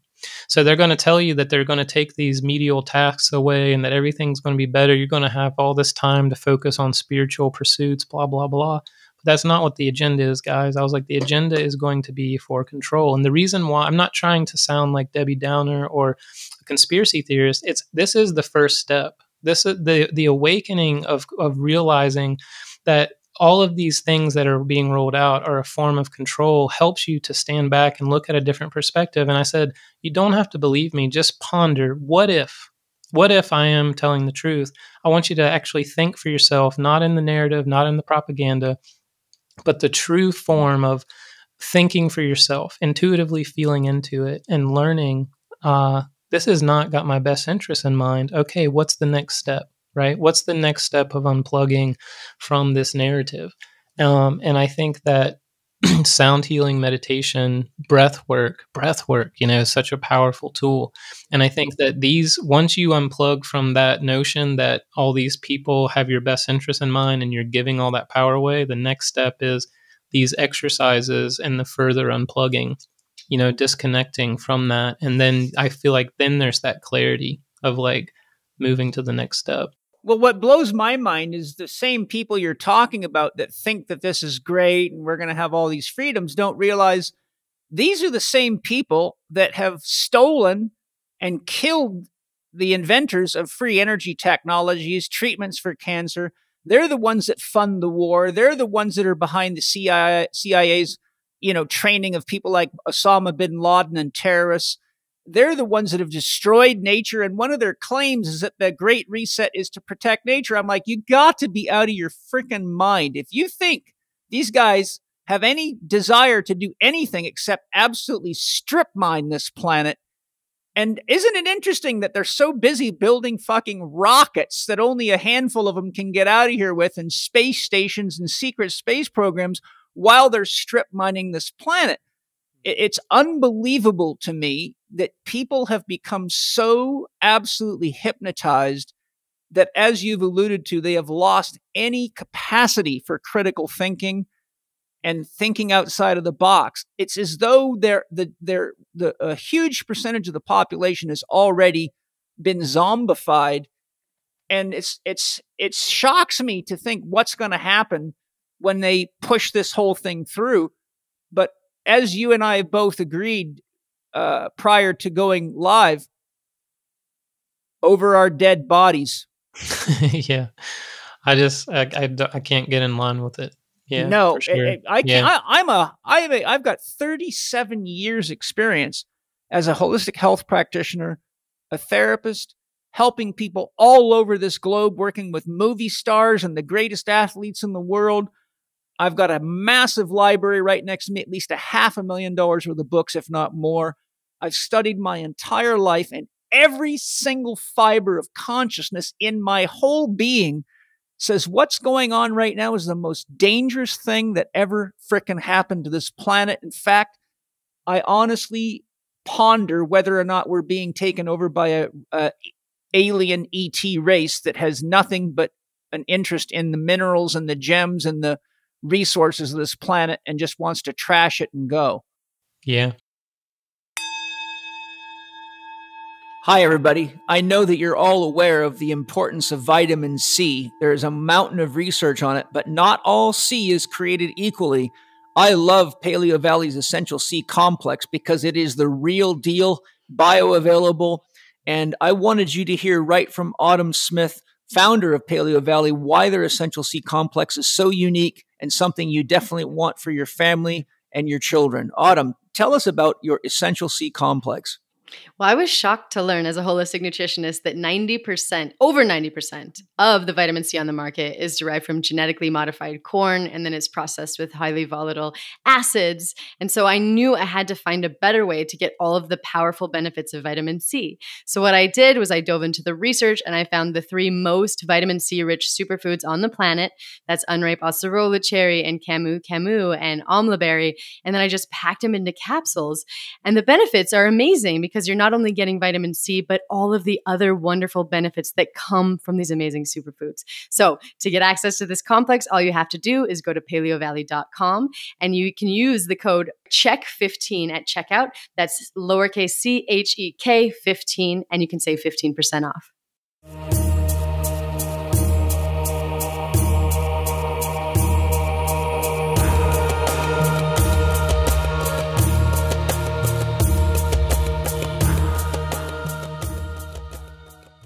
I think storytelling is a powerful form of conscious breadcrumbs, right? Storytelling. So, are you familiar with the TV show Fringe? Yes. Yeah. So season 2 of Fringe, I highly recommend season 2, specifically season 2 of Fringe. It's the whole season. It's very interesting, very, very interesting. So that's the older guy with kind of a deep voice, and he's kind of a mad scientist. Walter Bishop. Walter, yeah. I've seen a few episodes. It's quite entertaining. It's quite good, and there's some good, deep underlying plots going on in there. Yeah, for sure. Yeah, Walter Bishop's probably one of my favorite characters ever made for TV. I think it's a genius whoever wrote that up. J.J. Abrams, I guess, did that. Yeah, there's some, it's amazing how much truth there is hidden in movies, but it's also just as true that movies are a very big part of their brainwashing campaign. Oh, yeah, for sure. There's a lot coming out now about, there's been a number of actors speaking out about how China's got complete stranglehold on Hollywood. Well, that's the problem when you put everything up for sale. You have no control over who owns it. Do you know in China you can't own anything unless you are a member, a citizen. If you're not a citizen, and there's certain areas where they won't sell anything unless you're a citizen. And I think that there's so much in our country that could be changed. To accommodate for protection of the country. And I just don't see it. It's sold to the highest bidder. And so that's why we're where we're at. Yeah. Well, we have to take our country back. We've got to take back the soul of this, not only this nation, but this is a worldwide issue at this point. This isn't even, this is a third world war being fought invisibly, and it's a few elite people against the entire frickin' planet.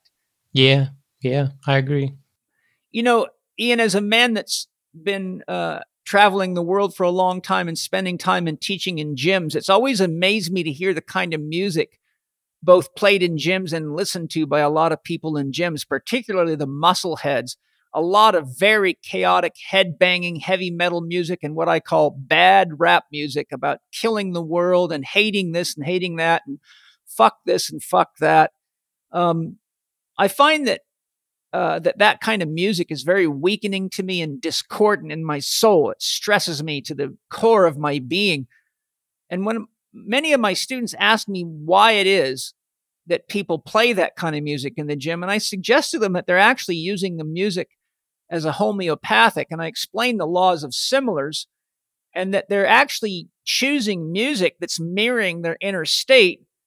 And just like you have the double slit experiment where you get particles and the waves can cancel each other out, that's what the law of similars says. I think that they're actually using this garbage music as a homeopathic to knock out the same level of crap inside of them, because I've talked to many of them, even my own students, and why do you listen to that shit? And you know what they say? The most common thing? It calms me down. Yeah. But to me, it just makes me feel like I'm being ripped apart by a meat shredder. So I'm just curious, as a musician and a healer, what is your take on that? Yeah.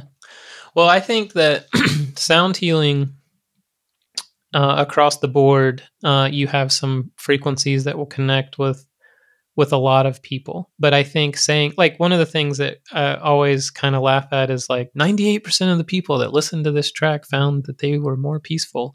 And my question to those studies is, how many people going into this study already liked classical music?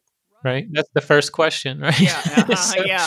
so you picked 100 people, and out of those 100 people, 78, 90 of them were like, I'm just saying a high number of them already liked classical. So then, how much of that, factored into your study, and then how many were kind of moved, they didn't like it, but they kind of were moved. And these were questions that I would ask, people that we're working with on a personal level. So my point is that one man's ceiling is another man's floor, right? And so it has to do with vibrational state, but it's also preferences of music. Someone asked me the other day, "Do you ever listen to heavy music?" And I said, sometimes I listen to Rage Against the Machine or Tool, but I said, when I was younger, I could listen to that stuff and appreciate it and be into it. Now I'm kind of looking at it as an artist, and I say, "Oh, this is well recorded," or "I like what they did here," but it's not something I listen to on a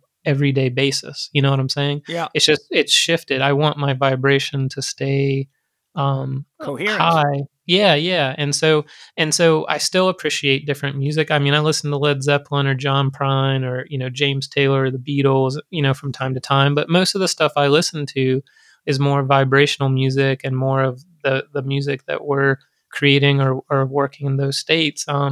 It's just you get to a point where you evolve to a different state and you still appreciate those things. But I think that people that are relying on this music as a crutch and haven't explored the other things that, are out there now. There's been huge expansion in the offering of music that is in, frequency based or binaural based. And I think it's worth investigating because, like we said, the conspiracy of the tuning, the conspiracy of the subliminal messaging in Hollywood, as well as the mainstream music.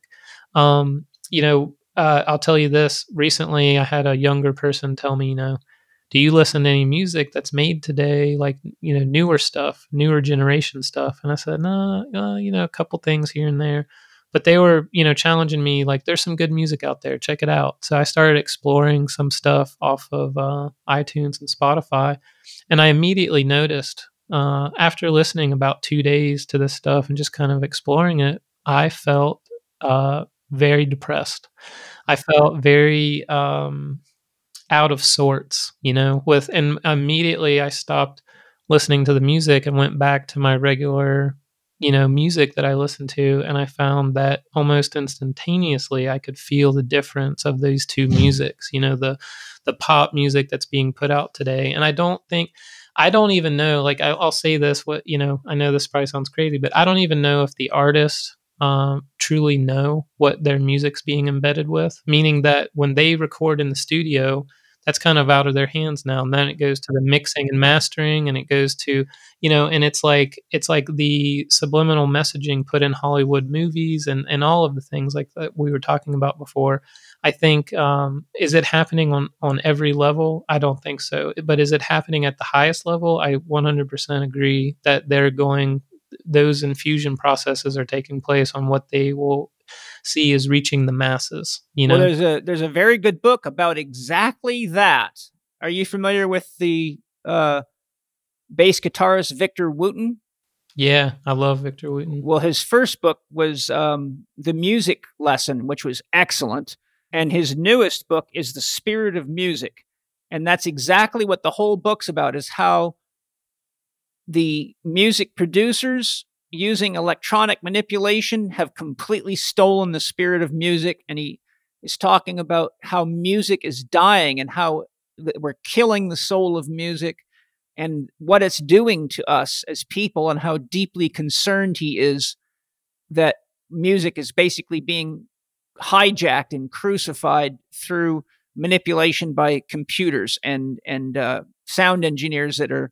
And he also talks about how people don't realize that most of the so-called musicians that are on the charts today can't sing or make music. It's all done in the studio, and it's not even, there's no talent involved anymore. Right. Yeah. I had a conversation about this. I was saying James Taylor, someone like that, they write a song, they write it from their heart. It's an outpouring of creative, and then if it hits with the masses, it hits with the masses, right? Then it's like it's something that resonates with people. Now, Taylor Swift or someone goes into the studio and there's 5 music producers that are telling her what she needs to do to have the most successful song. And the focus is just, and I'm just using Taylor Swift. I'm not trying to single anyone out. I'm just saying a popular artist, let's just blank here. And you look at the credits and it's like a lot of the stuff, most of the time it's not even songs they wrote. They're just performing it, and their producers are telling them what they need to do and how to shape their image and the chord progressions and they have all these different musicians that are, like you said, sculpting behind the scenes. And it's insane. It really is. It's not about making heartfelt music. And I think that's another thing with what Victor Wooten was saying, is that the soul, the heart, the passion is gone. It's about making money and entertaining. It's not. It's all based on algorithms. Yeah. I'll say this. I just want to say this. You absolutely have to, you personally. Okay. I'm saying that you got to see this film. It's called The Mindscape of Alan Moore. The Mindscape of Alan Moore. And it will blow your mind. It's an amazing documentary. This is a writer and a artist that did The Watchmen, V for Vendetta, a bunch of the, if you've ever, but he talks about the power of creativity, and he talks about how it's been dumbed down to these mindless forms of entertainment. And everything that we're talking about, you just have to watch that documentary. It'll blow your mind. It's How do you so spell good. his last name? Moore. Okay, good. I'm going to check it out for sure. Ian, your music with binaural beats for meditation, and probably you use music with binaural beats for meditation and probably other applications. Could you explain how binaural beat music is different than other music and how binaural beats actually work? Yeah. So binaural beats, I really believe, give the brain and heart a foundation, a structure to kind of ground to. And what happens is binaural beat has this really interesting phenomenon that happens when you take a frequency in the left ear and then put a different hertz. Like, so let's say in the left ear we put 100 hertz, and in the right ear we put 104 hertz. And so what ends up happening is this interesting wobble, and the wobble becomes more prevalent depending on the power, the amplitude, that you're giving it. And so you get this wobble sensation. If you've ever heard a binaural beat by itself, it'll just go whoa, whoa, whoa, whoa, whoa, whoa, whoa, kind of a wobble effect. And so what ends up happening is the brain does not like this disorder. So what it does is the hemispheres, the left and right hemispheres, synchronize. And in that synchronization, the brain hears one tone, right? And so that one tone will be the difference between the left and the right speaker. So if I did 100 and 104, it's going to pull in that one frequency, and it's going to actually mimic 4 hertz is what the brain activity, the brainwave pattern is going to step down. So 4 to 8 hertz, you're dealing with theta pattern, right? Right. So you're stepping the brainwave patterns down into a theta pattern. And what happens is in that step down, the body, the nervous system then relaxes a little bit, lets go a little bit, because the theta pattern is what you hit just before REM sleep, right? Right. So that brainwave state is very conducive for kind of like that twilight, very relaxed meditation, things like that. Out of body travel. Exactly. Yeah. And then what ends up happening is ultimately the heart rate lowers. You'll feel the heart rate drop, and it'll drop a little bit, and people will kind of drop into that relaxed feeling. So that phenomenon happens with headphones. So what's different about binaural beats is that you definitely need headphones for them to be effective as they can be.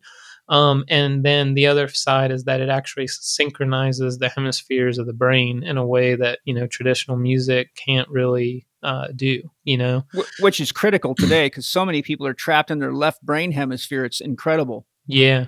Which is linked to high cortisol levels, stress levels. Mm-hmm. So really, the music that we're creating is, 90% of it is utilizing binaural beat technology. The thing that I believe personally that's a little different is that binaural beats need to be customized for the individual, meaning that one size fits all in a binaural beat is very hard to accommodate everyone. Certain people need different amplitudes. People, depending on what level they are. Some people will say, well, binaural beats used to work for me, but now they don't anymore. And I said, they still do. You just have grown. You need to grow. You need binaural beats that grow with you. Right. Right. I've heard that comment. Yeah. Yeah. So it's really interesting. But I think it's a very, very powerful tool, and it is definitely different than traditional music for sure.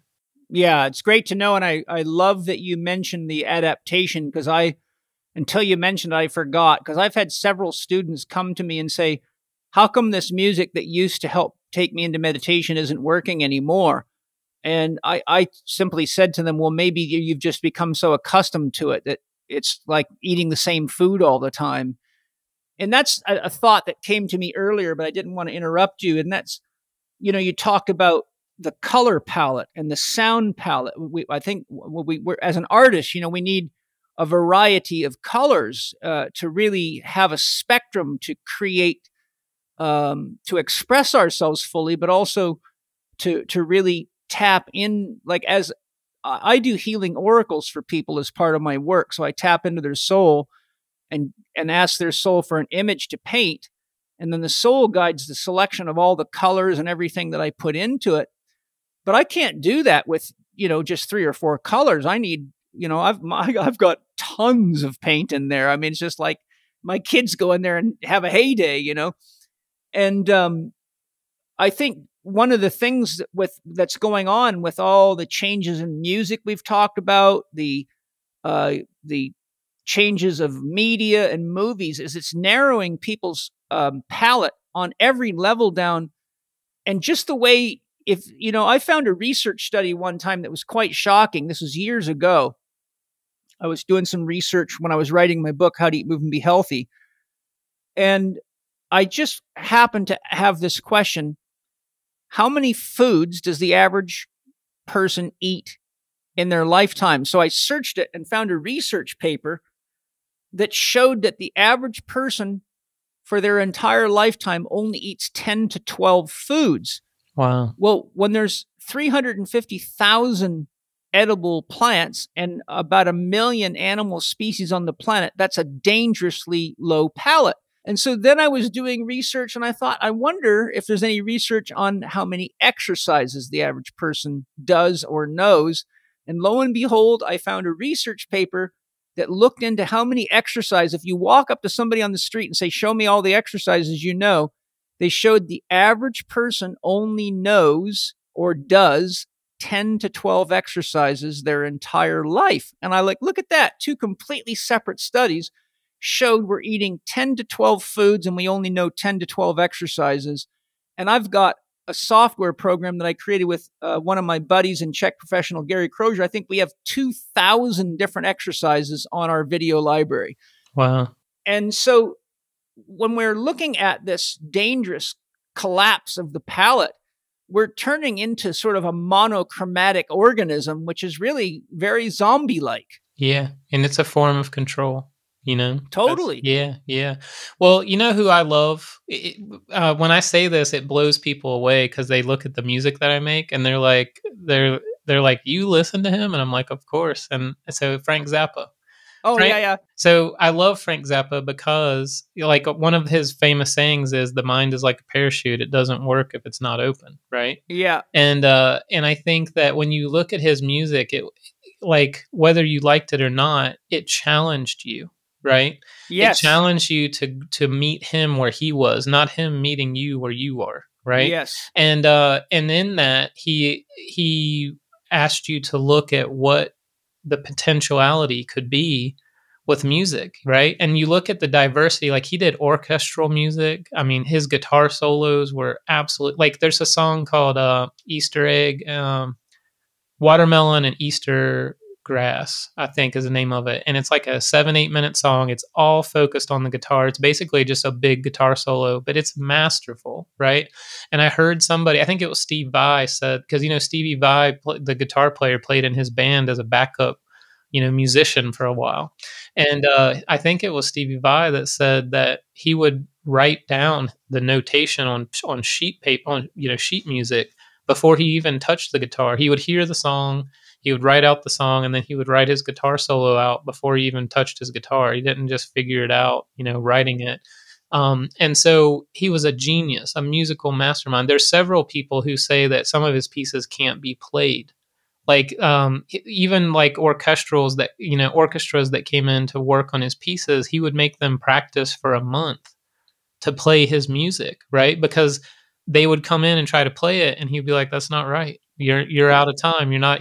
And people would say that he was a perfectionist, but it was that the people, you're talking about professional musicians that couldn't play his stuff. But the main focus is he was a genius, and he challenged you as a listener. And I think we have lost all challenges. Everything is predictable. Everything's cookie cutter. Everything is lost its uniqueness. You know what I'm saying? And that's what censorship's all about. Right. It's killing free thinking. I tell people, you don't realize censorship amongst the human population is like monocrop farming. It kills the environment, and diversity equals stability. Exactly. When you stop people from expressing themselves, you actually lose your capacity to see different viewpoints. And you also lose something else that's very dangerous, because free speech allows the nutcases to go public.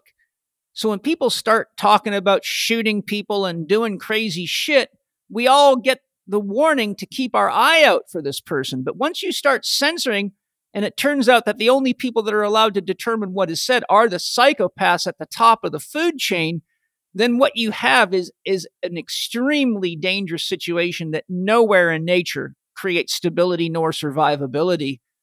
But back to Frank Zappa. Never go where the Huskies go. Don't eat that yellow snow. Watch out for the doggy do ice cream cone. Yeah, he was definitely a character, but man, just genius music. And something I didn't know was the guys from Imagine You and Me and the Turtles, that they were singing with him. I didn't realize that those were the guys that he had a majority of the time singing on his record, which was really interesting that they had that song, like the Turtles, that kind of music, and then started playing with Frank Zappa. That's just so wild to me. Well, what that shows is diversity and open-mindedness and a willing to explore new things. I mean, yeah, our whole education system is really about teaching people what to think, has nothing to do with learning how to think. I left school and then I finished the 9th grade and I said, that's it. I can't get my questions answered. They're not teaching me a damn thing that I can see is going to help me make a living or be a productive citizen in the world. And it was the greatest thing I ever did. I educated myself by traveling the world and finding the smartest people that had knowledge on any of the things I knew I needed to learn to help people. And that's how I built my whole institute, is by taking all these geniuses, practicing their material, synthesizing it down, and putting it into an integrated system.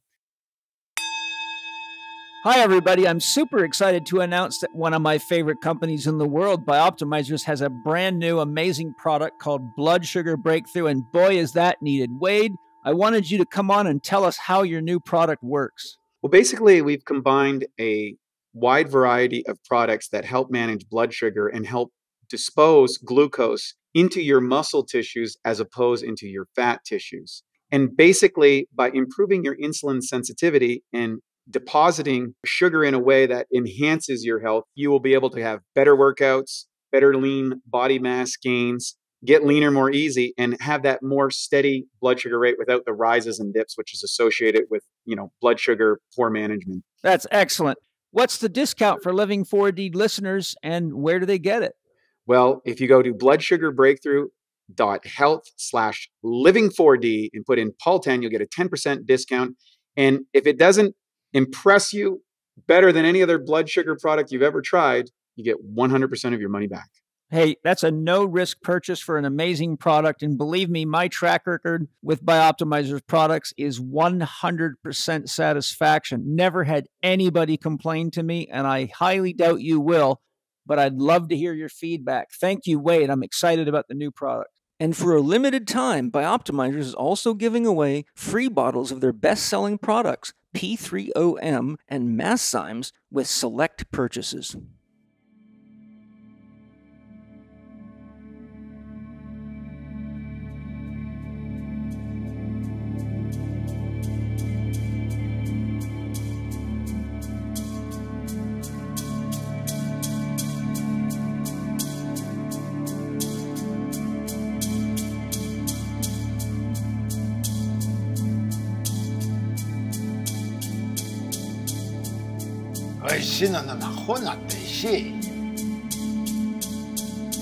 What is your journey, and where will you go?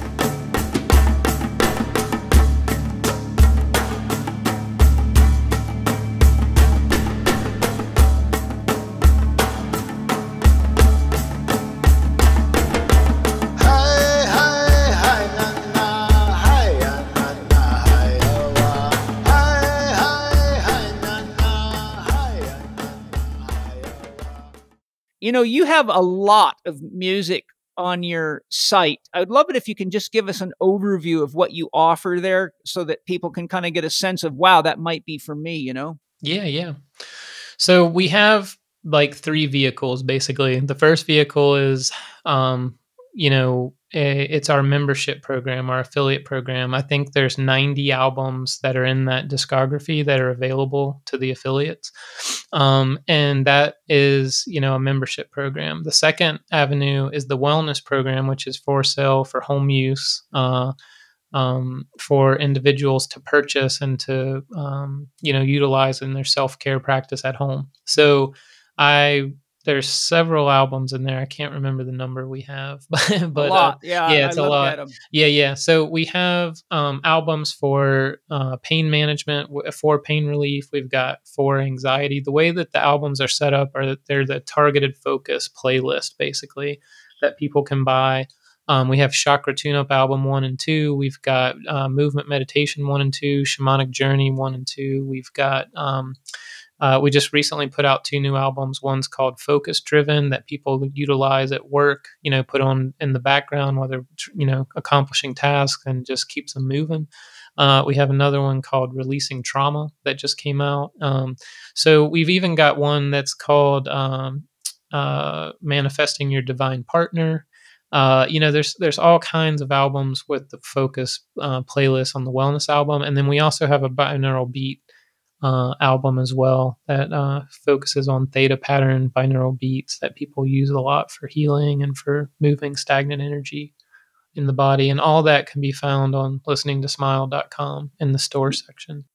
Yeah, it's beautiful. And it's those of you listening, when you go to the store section, it looks like there's only 3 CDs there. It looks like 3 album covers, but you click on, those are all the headings for all the music under that section. So you click on that particular image if you want healing music or the different classes, and then you'll see there's a lot hiding behind those covers. I'd love it if you could talk a little bit about your affiliate program, because a lot of my listeners are healthcare professionals, and we're going to as they've probably already heard, we're putting some of your music right into the podcast so they can benefit from it, experience it. Can you give us an overview of how your affiliate program works so that any of the healthcare professionals that would like to take advantage of that, make your music available, but also get a commission on it, can understand the basics of that? Yeah. So most practitioners, I'm going to say this and be daring, but most practitioners are utilizing music in their practice already, but they're breaking copyright laws, right? Mm-hmm. So what that means is using music in a commercial setting when you're taking money from a client and you're utilizing someone else's IP, intellectual property, in your practice without permission, you're breaking copyright law of that individual's intellectual property rights, right? So there are licensing opportunities that you can do through Spotify and other places where you can pay monthly fees or yearly annual fees to have the permission to use the music. So what we wanted to do was there's two things going on here.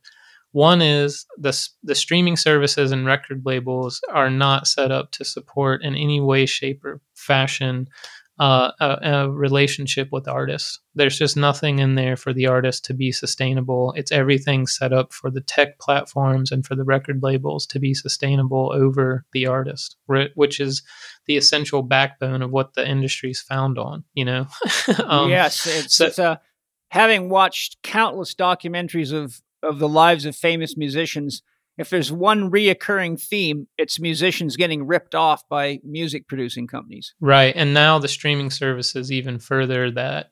So what I mean by that is the average employee at Spotify, not upper echelon, not management, the average employee makes over $100,000 a year at Spotify, but they tell the artists that they can't pay them royalties, right? Oh, yeah, right. So the thing that's interesting is you have to have 1 million streams on Spotify to make $3,000. Oh my God. And it's ridiculous. So what we did was we said, I started having conversations with my friends who were holistic practitioners, and I said, if you could utilize music in any way, what would you want? What are your needs? And so I started having that conversation with lots of people, and I saw that they wanted it for podcasts, for online, on hold music. They wanted it to play in the background at their shops. They wanted to use it in sessions. They wanted to be able to resell it at their yoga studios. So I just started making notes, and I said, okay, let's do all this. Let's create a multi-level license, a multi-use license that grants you all of these permissions, right? And I said, now I need you to support the artist, the artistry, the artists and musicians. So I'm going to assign a $60 a month value, and we're going to give you training on how to host these events that we call sonic meditations. Even if you're not a sound healer, even if you're not a musician, we'll teach you how to host these frequency-based events. We will give you resale permissions. We'll give you all the permissions that you guys have asked for, but we're asking in return the $60 a month, value.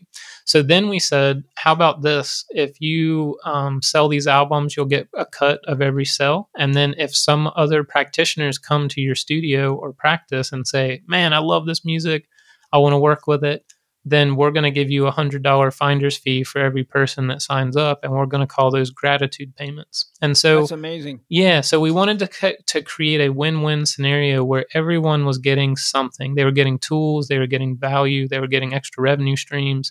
And so that's what we did, is we reverse engineered the program to be what the needs were, and then to how to meet those and how to make everyone feel honored in that interaction. So the last thing is that when they sign up, they get 2 free albums when they sign up. Plus, they get an album every month, and the albums are created in the astrology and the current events. So they have something to work with that's fresh. They don't have to search things. They don't have to, get on other platforms. Everything's downloaded. They get the astrology download. They get the frequencies and the intentions of the music where they can share it with their community. So complete transparency, on everything that's behind the curtain, and just basically sets it up so that they can utilize and be protected. No one can tell them they're getting fined for using our music because they have a direct license from us to do so. Yeah, that's what I call sharing the love. I tell everybody, love is a boomerang. Whatever you put out comes back. So we take care of the artists, they take care of us. It's so many great musicians and artists can barely survive, but they give their heart and soul to the world and then get ripped off by the evil geniuses that well, I don't need to expand. Anybody that's been listening to us already knows. I noticed that you have a course or certification. Did I get that right looking at your website? Some kind of like for using healing music? Can you give us a little snapshot on that?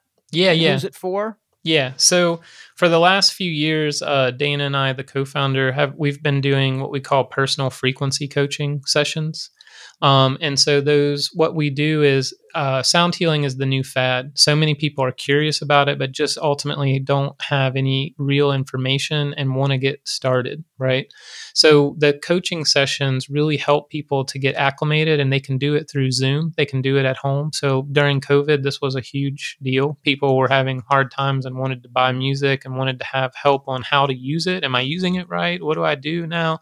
And so you're explaining all this, right? So so many of our affiliates were saying, I want to do what you guys are doing, and so we came up with a certification on how and why this is effective. And then basically it's something that they can do from their home and Zoom, on the internet, and really reach a lot of clients, especially during, lockdowns and different things that went on this past year. But it also adds another revenue stream for like yoga teachers and other practitioners that can utilize music, and it's just it adds another value to the tool belt, for their modalities.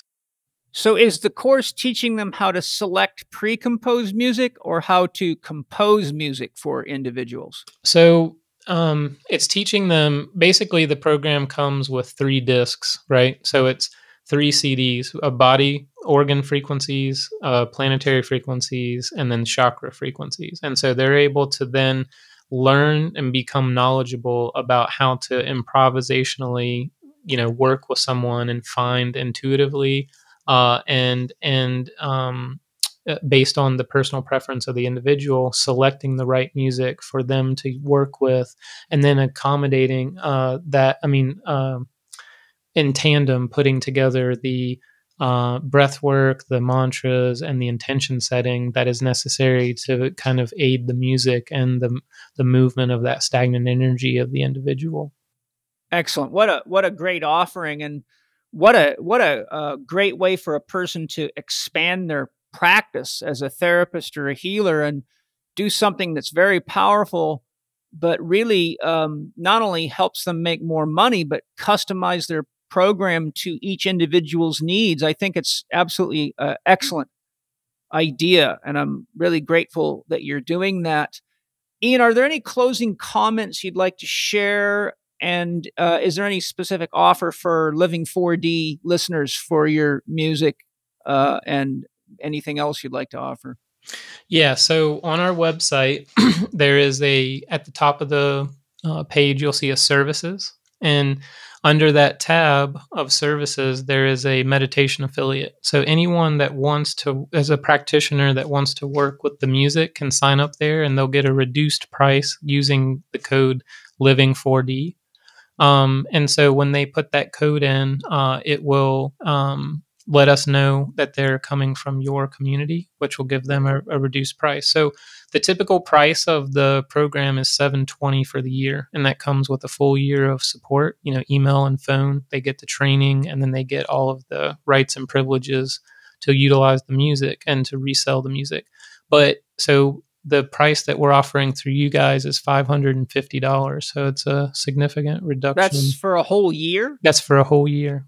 That's a damn good deal. Yeah, yeah. So, and you've got such a huge catalog of music. So is this just the 3 CDs, or is this more? No. So for that $550 with your community, what they would get is 14 albums, and they would get the support for the year to use those and the resale privileges for those for the year. That's amazing. I love that.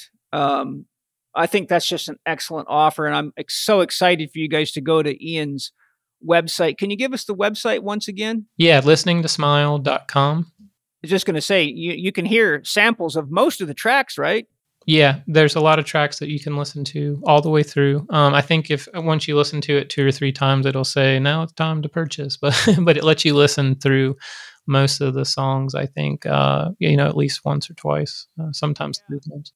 While I was writing, I started by just saying, "Oh, let me just listen to Ian's music while I put this together for Ian." Yeah, And then I got so busy writing, and all of a sudden I heard it shift, and I think must have been, like you said, looping or something, and then it stopped, and I said, "Okay, let me try something else." So for the whole time I was doing this, but like I said, I was going after the stress release and anxiety because there's a lot of smoke in the air, and it was too close for comfort, man. Out here where I live, yeah. I mean, last summer we had 116-degree days. I mean, it's dry as out there. You even think fire and you're going to kill everything.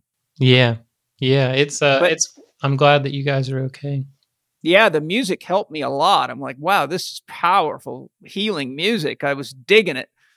So what a great podcast. I've had such an amazing time, and what an honest, loving conversation, and a real look not only at the science and the practice of music for healing and for living a better life, but what a great, honest exploration of what's going on in the world. And if you guys love this podcast like I did and realize the importance of what we're talking about, please share the podcast widely. Thank you to all my amazing sponsors for your beautiful companies and your sustainable practices. Thank you to all of you listeners that buy anything from the sponsors. A little commission goes to the podcast to help me have the time and the resources to put the podcast together and find amazing guests like Ian. And I look forward to sharing much more with you soon. Ian, any closing comments? I'm just so thankful for being here, and I'm so thankful to have made a new friend, man. I really enjoyed it. Man. Yeah. I found a soul brother. Yep. And, one last question, Ian, if you knew you were going to die tomorrow and someone put a microphone in front of you and said, Ian, what is your message for the world knowing you're leaving tomorrow? What would you say to the world right now, Ian? I would say the Tom Petty lyric, most of the things I worried about never happened anyway. Yeah, exactly. All right. Yeah. In other words, don't sweat the small stuff. Yeah, exactly. All right. Well, amazing podcast. Thank you to all of you. Lots of love. I'll talk to you soon with another exciting podcast. Thank you for listening to Living 4D with Paul Chek and today's guest, Ian Morris. You can find Ian and his music on Instagram and Facebook at Listening to Smile. Visit Ian's website, listeningtosmile.com, for special Living 4D discounts off his music and programs using the promo code Living4D. Save 40% off digital albums and $170 off their special affiliate music program for health and wellness professionals that includes support, training, and new music each month. Also available are personal frequency coaching sessions for your own customized sound healing experience. Follow Paul Chek on Instagram at paul.chek, on Twitter at Paul Chek, or on his YouTube podcast channel, youtube.com/living4D with Paul Chek. Watch more on Paul's blog at paulcheksblog.com and get your free subscription to Chek videos and more at the Chek Institute's new media site, chekiva.com. Remember, you can read the show notes and find links to the resources mentioned in this episode at chekinstitute.com/podcast.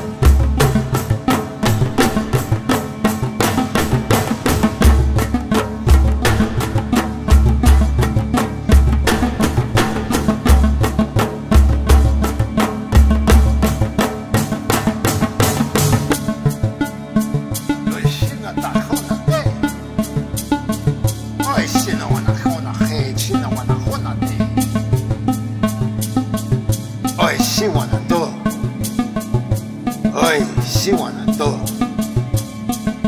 Hoy sí bueno todo.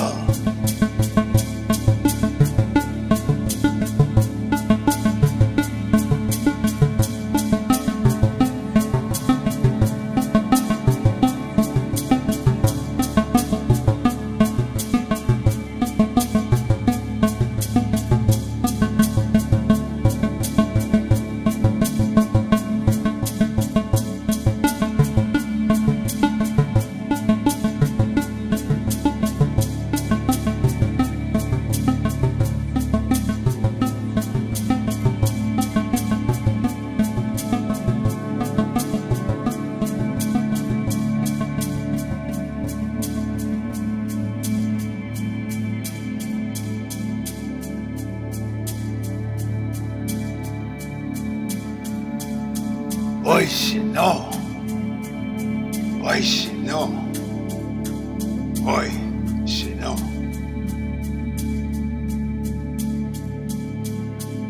Are you ready?